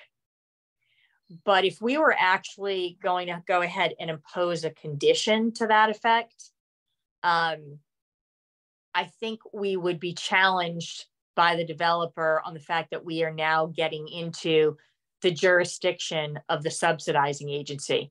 Because if the subsidizing agency only requires 25%, our additional 5% is going beyond that.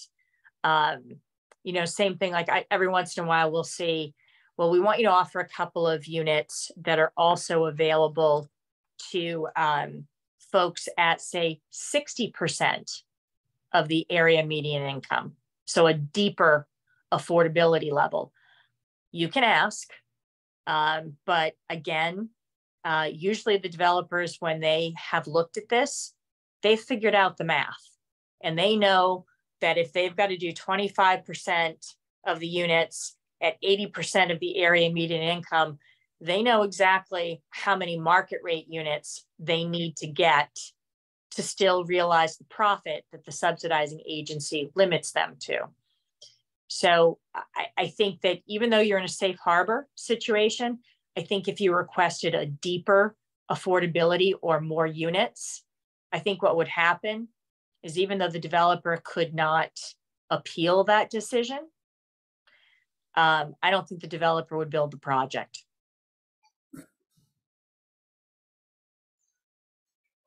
One other thing we have not talked about is, when we wanted to, is local preference. That had come up in past times, and I want to get to that. And then we'll Hilda's, Ms. Greenbaum's question. So let's talk about local preference. That has come up a lot, and I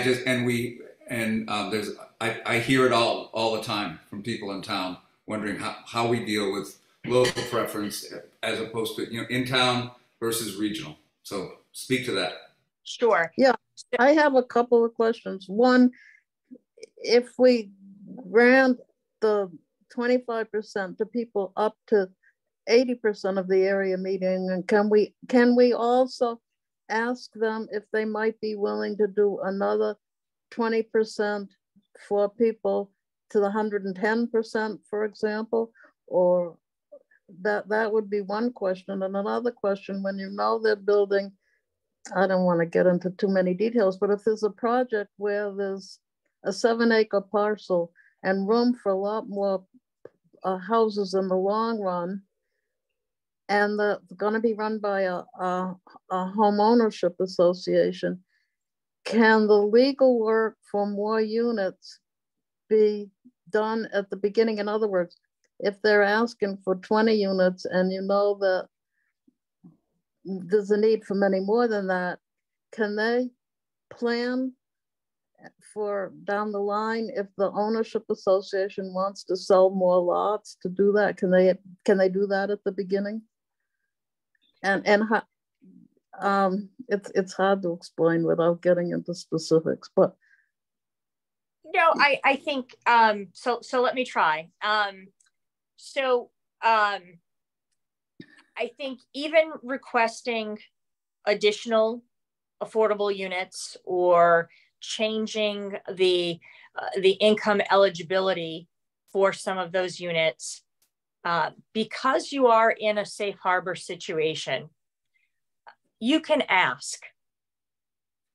If you were not in a safe harbor situation, what I would suspect would happen is that the developer would immediately push back and say, we can't do more affordable units, or we can't do a greater level or different levels of affordability, because one, they'll say we're complying with But we are in a safe harbor. But Carolyn, we are in a safe harbor, right? No, you are. So that's let's just stay in that situation. In our situation, we are in a safe harbor. So So we can ask. You can ask. And we can impose that condition. And the developer can say, I don't want any more part of it. And so then it's upon us to make the decision: do we want to lose the whole project, or do we want to have this go on? Right. Right. Okay. Okay, so the second part of my question is, can we ask them to mark out the lots now? And then what would happen, say, if you have people with 30-year mortgages, they're not going to be moving out in a big hurry.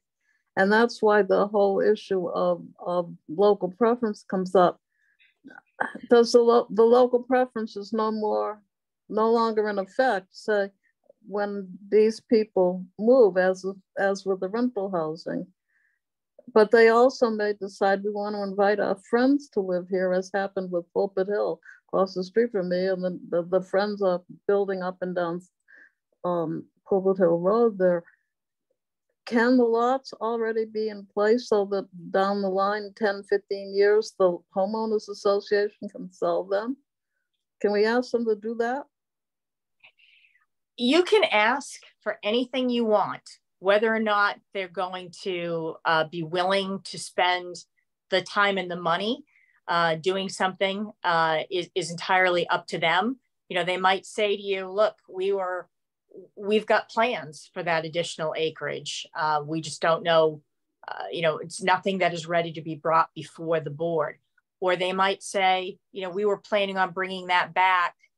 We were looking at these units now as, say, phase 1, and we were hoping for to come back at a later date with phase 2. They might structure it that way. But I think that if they came in, let's say, with, you know, 10 units right now, and you still saw that there's plenty of acreage on the site, that in all likelihood, there is room for more. Like anything, you can ask, but I don't think that they're going to stop right then and there and say, okay, we'll plot this whole thing out, or we'll show you what this looks like with 40 or 50 units, because that's not part of their whole economic plan. And it's also not part of the project that they submitted to their subsidizing agency for approval. So what happens in 15 years if the homeowners association wants to, and I'm assuming the homeowners association owns the land rather than the builder owning the land. But I mean, are these the kinds of things you can ask at a public hearing? It is all fair game. Yes, you can. And of course, you know, what someone's plan or what their answer might be when they're before you in 2023 may not be what comes back to you 15 years from now. You know, things change, but you can certainly ask. How does it work with a homeowner association like this? Is the developer out of it once the units are built, or is that something one asks? You can ask, because it depends on whether or not, you know, if we were talking about rentals. No, home ownership. No, I understand, yeah. But there's also rentals where you would have a property manager. In a homeowners association, we'd ask for all of the document built into your decision. We would say, you know, we want you to form a homeowners association, and you need to incorporate the terms of this comprehensive permit into that homeowners association documents. And so with the homeowners association is going to be that obligation that when an affordable unit is available for sale, they're going to have to reach out to the monitoring agent, and they're going to have to figure out what is the resale value based on, you know, where we are, how many years down the road it happens to be, what is the resale value calculated? And then they've also got to figure out, okay, now what's our affirmative fair marketing plan say? You know, do we need to, you know, do we need to have a lottery? Do we need to advertise this? That's all something that's going to be built into your regulatory agreement, the affordable housing deed restriction, and your comprehensive permit. They're all going to go hand in hand with that homeowners association. So I think we're in the weeds on this one, in a real hypothetical thing that's not really urgent for us to deal with tonight. We've only got a few more minutes, and I want to get to local preference. I want to have a discussion about that, and it's 5 to 9. So I'd like to talk about that right now, Caroline, and then I'd like to go to Sarah Marshall's question. And I don't mean to cut you off, Hilda, but I think it's a hypothetical that we don't have to deal with tonight, and that there's other things that are really Yeah, important. well, we'll get the answers when we need them, I'm sure. Yep, we will. Yep. So for local preferences, you absolutely can require local preferences. Typically, we'd say ask for whatever the maximum is allowed by the subsidizing agency, whatever program they're operating under. Right now, the local preferences tend to be 70%. I have not seen 100%. I've only seen 70%. And that local preference would be for Amherst residents. It would be for people, it could be for people who work in the town. It could be for folks who have, children in the school system. But we can require a local preference and have a separate lottery built in for anybody that qualifies for the local preference.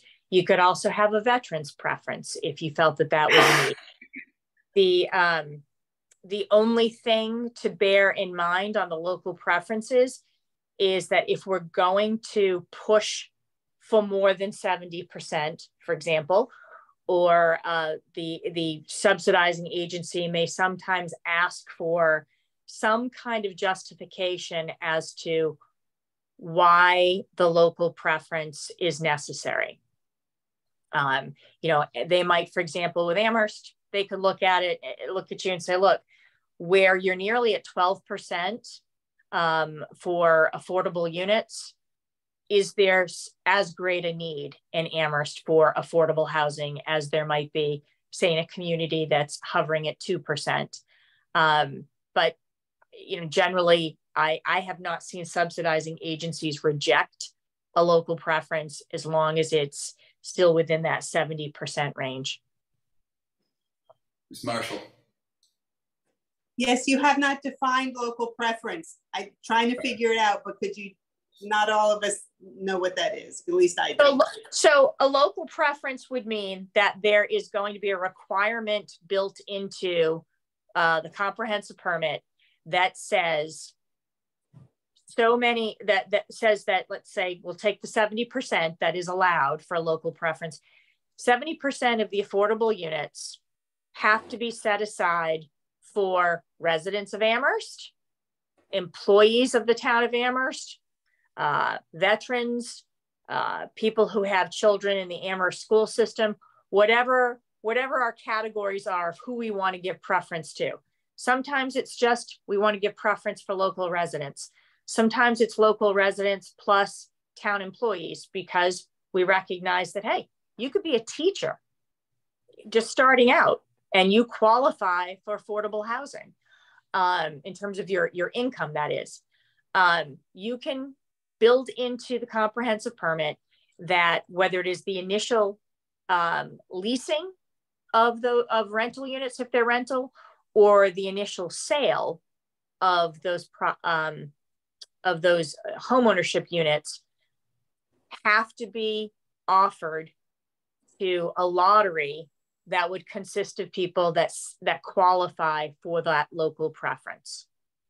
So there would be an affirmative fair marketing plan. This is something that subsidizing agencies require, that say who's going to conduct the lottery, how the lottery is going to be advertised, how long a waiting list, for example, might be good for.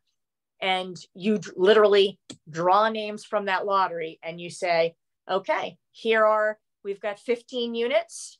70% of them can be set aside based on our local preference. And we just start drawing the names, and we say Susan Smith and Jim Jones, whoever it is, we go down the list and we offer them the affordable local preference units until we have the local preference units filled. The remainder would go to, say, general population, all others. But the limiting factor is the subsidizing agency. If the subsidizing agency sets a limit as to how many local preferences you can have, what percentage local preference you can impose, unless they waive it, we can't exceed that. Is that right? Correct. There's a limit there that we just can't make a number up. We have to Right. we have to rely upon or base it upon the subsidizing agency's guidelines or Correct. their waiver guidelines. Got it. Yes. Okay. So I think with that, we're basically at the end. I can talk a little bit about appeals, but I'm also mindful of the fact that we're approaching 9 o'clock. So if anybody had any other questions. We really, as a with the safe harbor, we have very limited appeals. There's very limited risk of appeal. Just speak to what is the risk of appeal if you're in a safe harbor? Well, if you're in a safe harbor, there is no opportunity for the developer to appeal. That doesn't mean that, so now sometimes what we have are abutters, neighbors who are opposed to a project. Yeah. They can appeal, but they don't go to the Housing Appeals Committee. Their appeal goes to Superior Court or Land Court. Yeah. Either way, you know, it's an appeal that has to be filed within 20 days. And Well, of course, I wanted to see if there's any other general questions that people have before we close this. You're pretty much done with your presentation, are you not? I am. I had one slide Oh. on modifications, but I think we did cover that a little bit earlier, so I'm happy to take any questions. Yeah. So if people have questions, this is the time to do it. General questions. Ms. Greenbaum. Okay, I'm still pushing my same issue. Has anybody ever appealed to the subsidizing agency to ask for more than 70%? Can we try asking for 100% local preference? Because we have the need and we're supplying housing for all the little towns around us who aren't up to 70, aren't up to 10%. In fact, they're way below. And we're supplying housing for them where our people don't have a place to live. And so is it possible? Has anybody ever done it? And I understand that there are other people in the town who are asking the same question of our legislators, because I brought it up and they said, well, we're already working on this. So where do people stand at this point with regard to 100% local preference? Does anybody know, Chris? Yeah, Chris, what? May I? Go So I have heard people talking about moving in the other direction, that if you insist on local preference, or if you insist on a large amount of local preference, that puts at a disadvantage people of BIPOC community, because we don't have a very high percentage of BIPOC community here.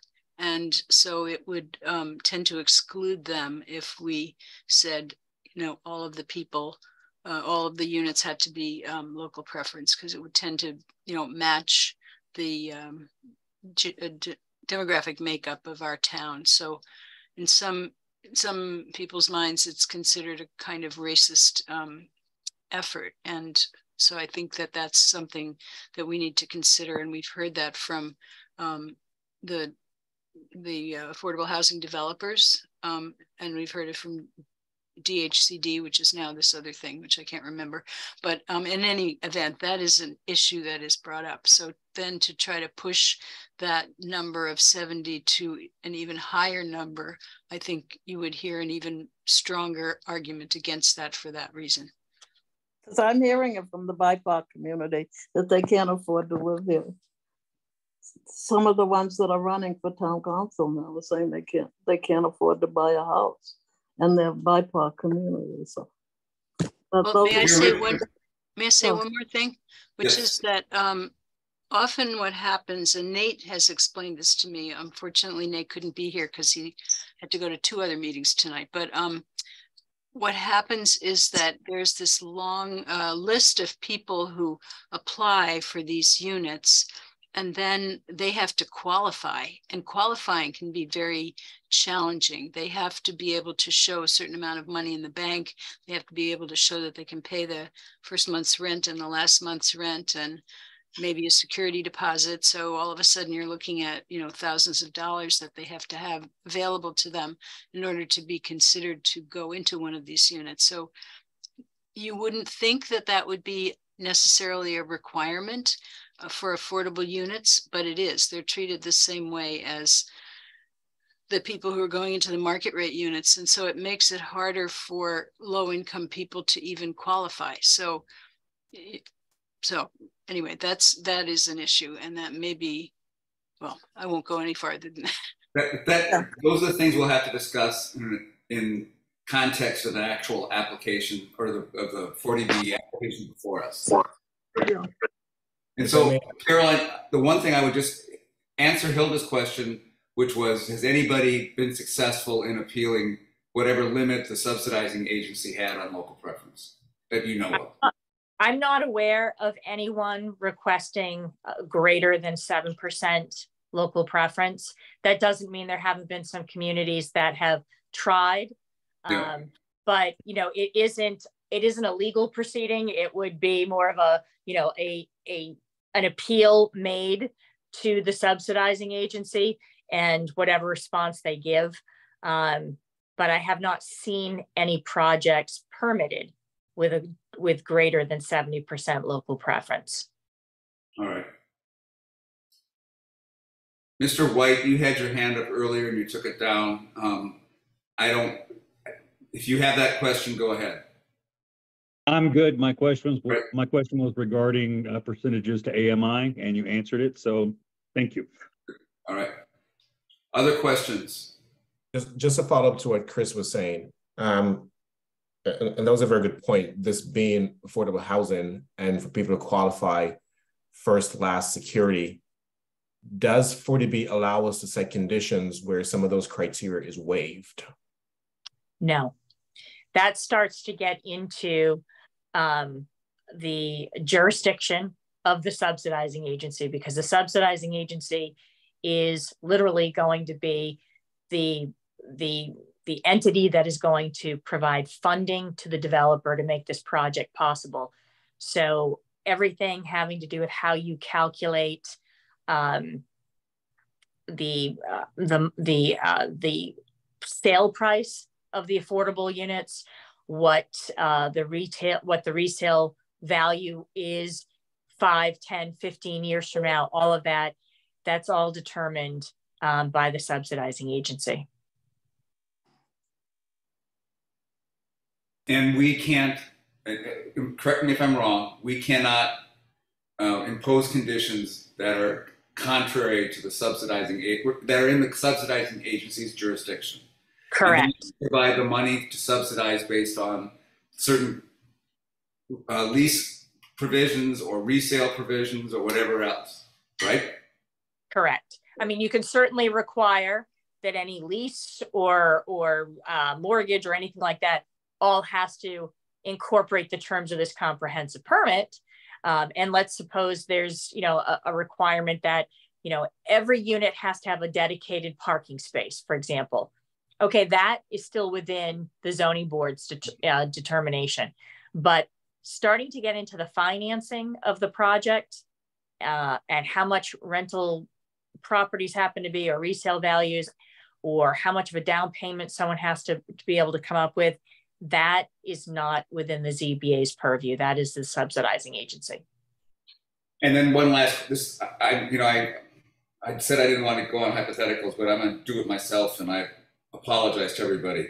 So what if the town of Amherst decided to subsidize 2 units out of a 50-unit development, and the rest of the subsidization was done by a state agency? Could they have their own, for those 2 units, could they have their own lease requirements of first, last, and damage deposit? Could they have something different than the subsidizing agency because those 2 units are being subsidized by the town of Amherst? I think in a purely hypothetical manner, I think you could. My head is starting to explode with things like, well, but then there are procurement issues and there's this and that. So, putting all of that stuff aside, let's suppose you had an affordable housing trust who, was buying, selling properties, or was over, acting as a monitoring agent for a couple of rental properties. They could relax those standards in their units. There may be creative ways we can deal with this real problem, but I don't know. I don't know how it applies to anything we're going to be looking at in the next 2 applications. But those are real issues. Real issues. Yep. Other questions? Comments? So I think you can see why this was the 40Bs are a little different than our real different than our normal special permit applications or our variances, and it's a more complicated process. It gives a lot of flexibility to us, a lot of responsibility that we have to reach out to all the other commissions and boards in town to make sure that we gather opinions and their input and their advice to us, because we can it all comes down to us to make these decisions. The staff does a really good job of reaching out, and in the past I know they've done that, and we get this information back from the boards. It's really helpful. But this is I think this really was helpful, Ms. Murray. This is important for us to understand this, and we look forward to being able to call upon you and KP Law to help us get through this over the next 6-8 months when we have a couple of these 40Bs that come up. So thank you. Happy to help, Mr. Chairman, and thank you very much for having me tonight. And just one follow-up question to Steve's point that this process is a little bit more complicated. So is it unprecedented to say, okay, this is a lot of information, a lot of documentation, we have to consult with many departments, let's just agree on the outset to extend the time off the bat rather than just sticking with the 180 days? You could try that. But a developer likely right off the bat would push back on that, saying, look, this is supposed to be a one-stop comprehensive permit process. And yes, we realize there are a lot of issues that need to be addressed, but the legislature, in its wisdom, has decided you open the public hearing within 30 days, you should be able to close it within 180. I can tell you, I've had 40B hearings that have spanned 2 years. Did they need to span 2 years? Probably not. There were lots of reasons and hiccups along the way.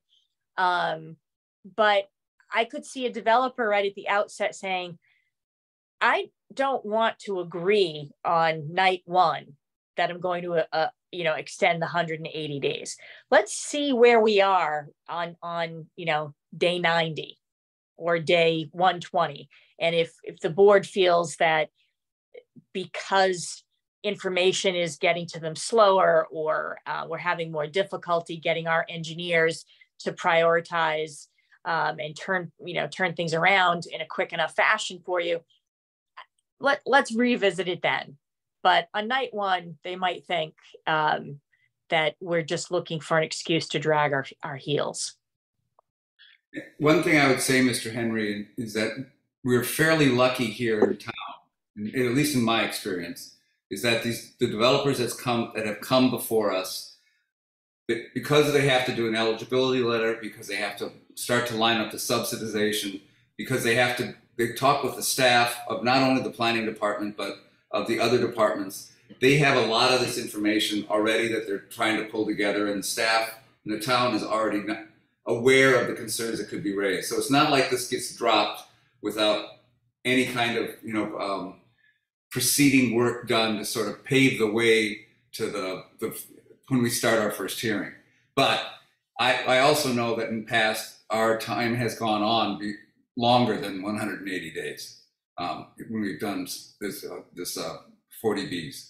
And developers have been open to that because it worked out for better. In that case, it just worked out to have a better project, and everybody agreed to it. So, Chris, you have dealt with this in the past. You see that the developers kind of know what's expected and what we have, and they have resolved a lot of these, or at least addressed a lot of these issues right when they start and produce their application, correct?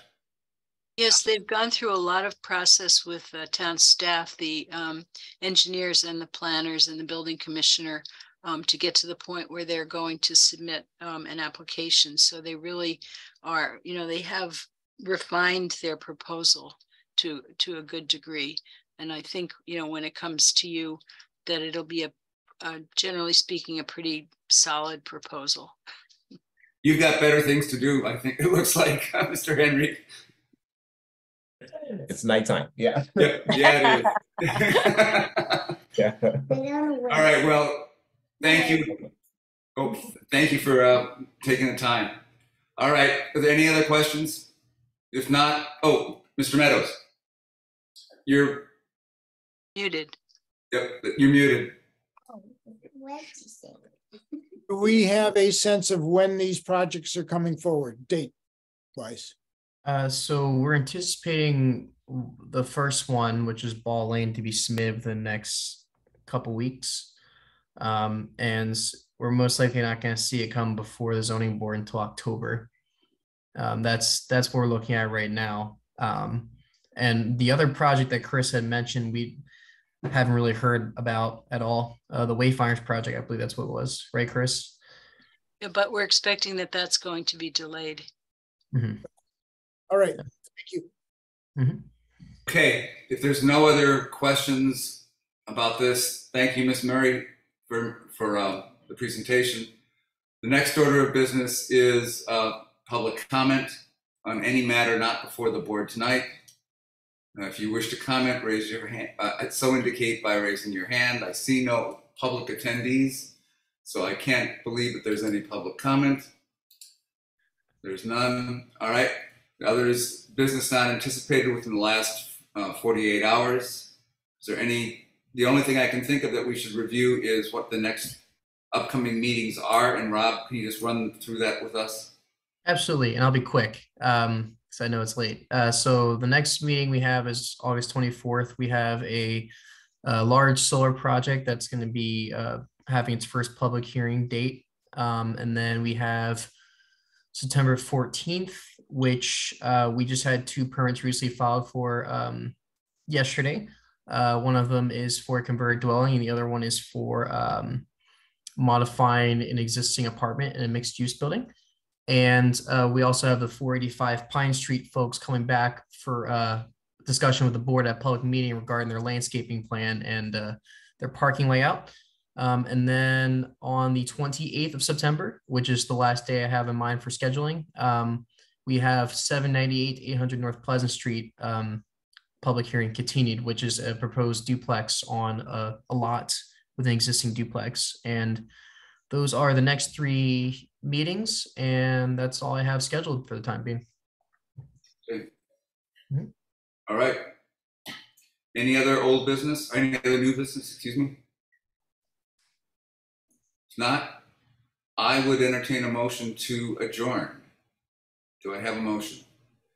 Mr. Meadows moves. Is there a second? Second. Second. Mr. Henry seconds. This is not debatable. It requires a roll call vote. Chair votes aye. Mr. Meadows? Aye. Mr. Henry? Aye. Mr. White? Aye. Motion passes. We are adjourned. Thank you, guys. Thank you very much. We'll see you all in a month. I won't see you next week or in 2 weeks. I'll see you in a month. Thank you. Good night, Good everyone. night, everybody. Good night.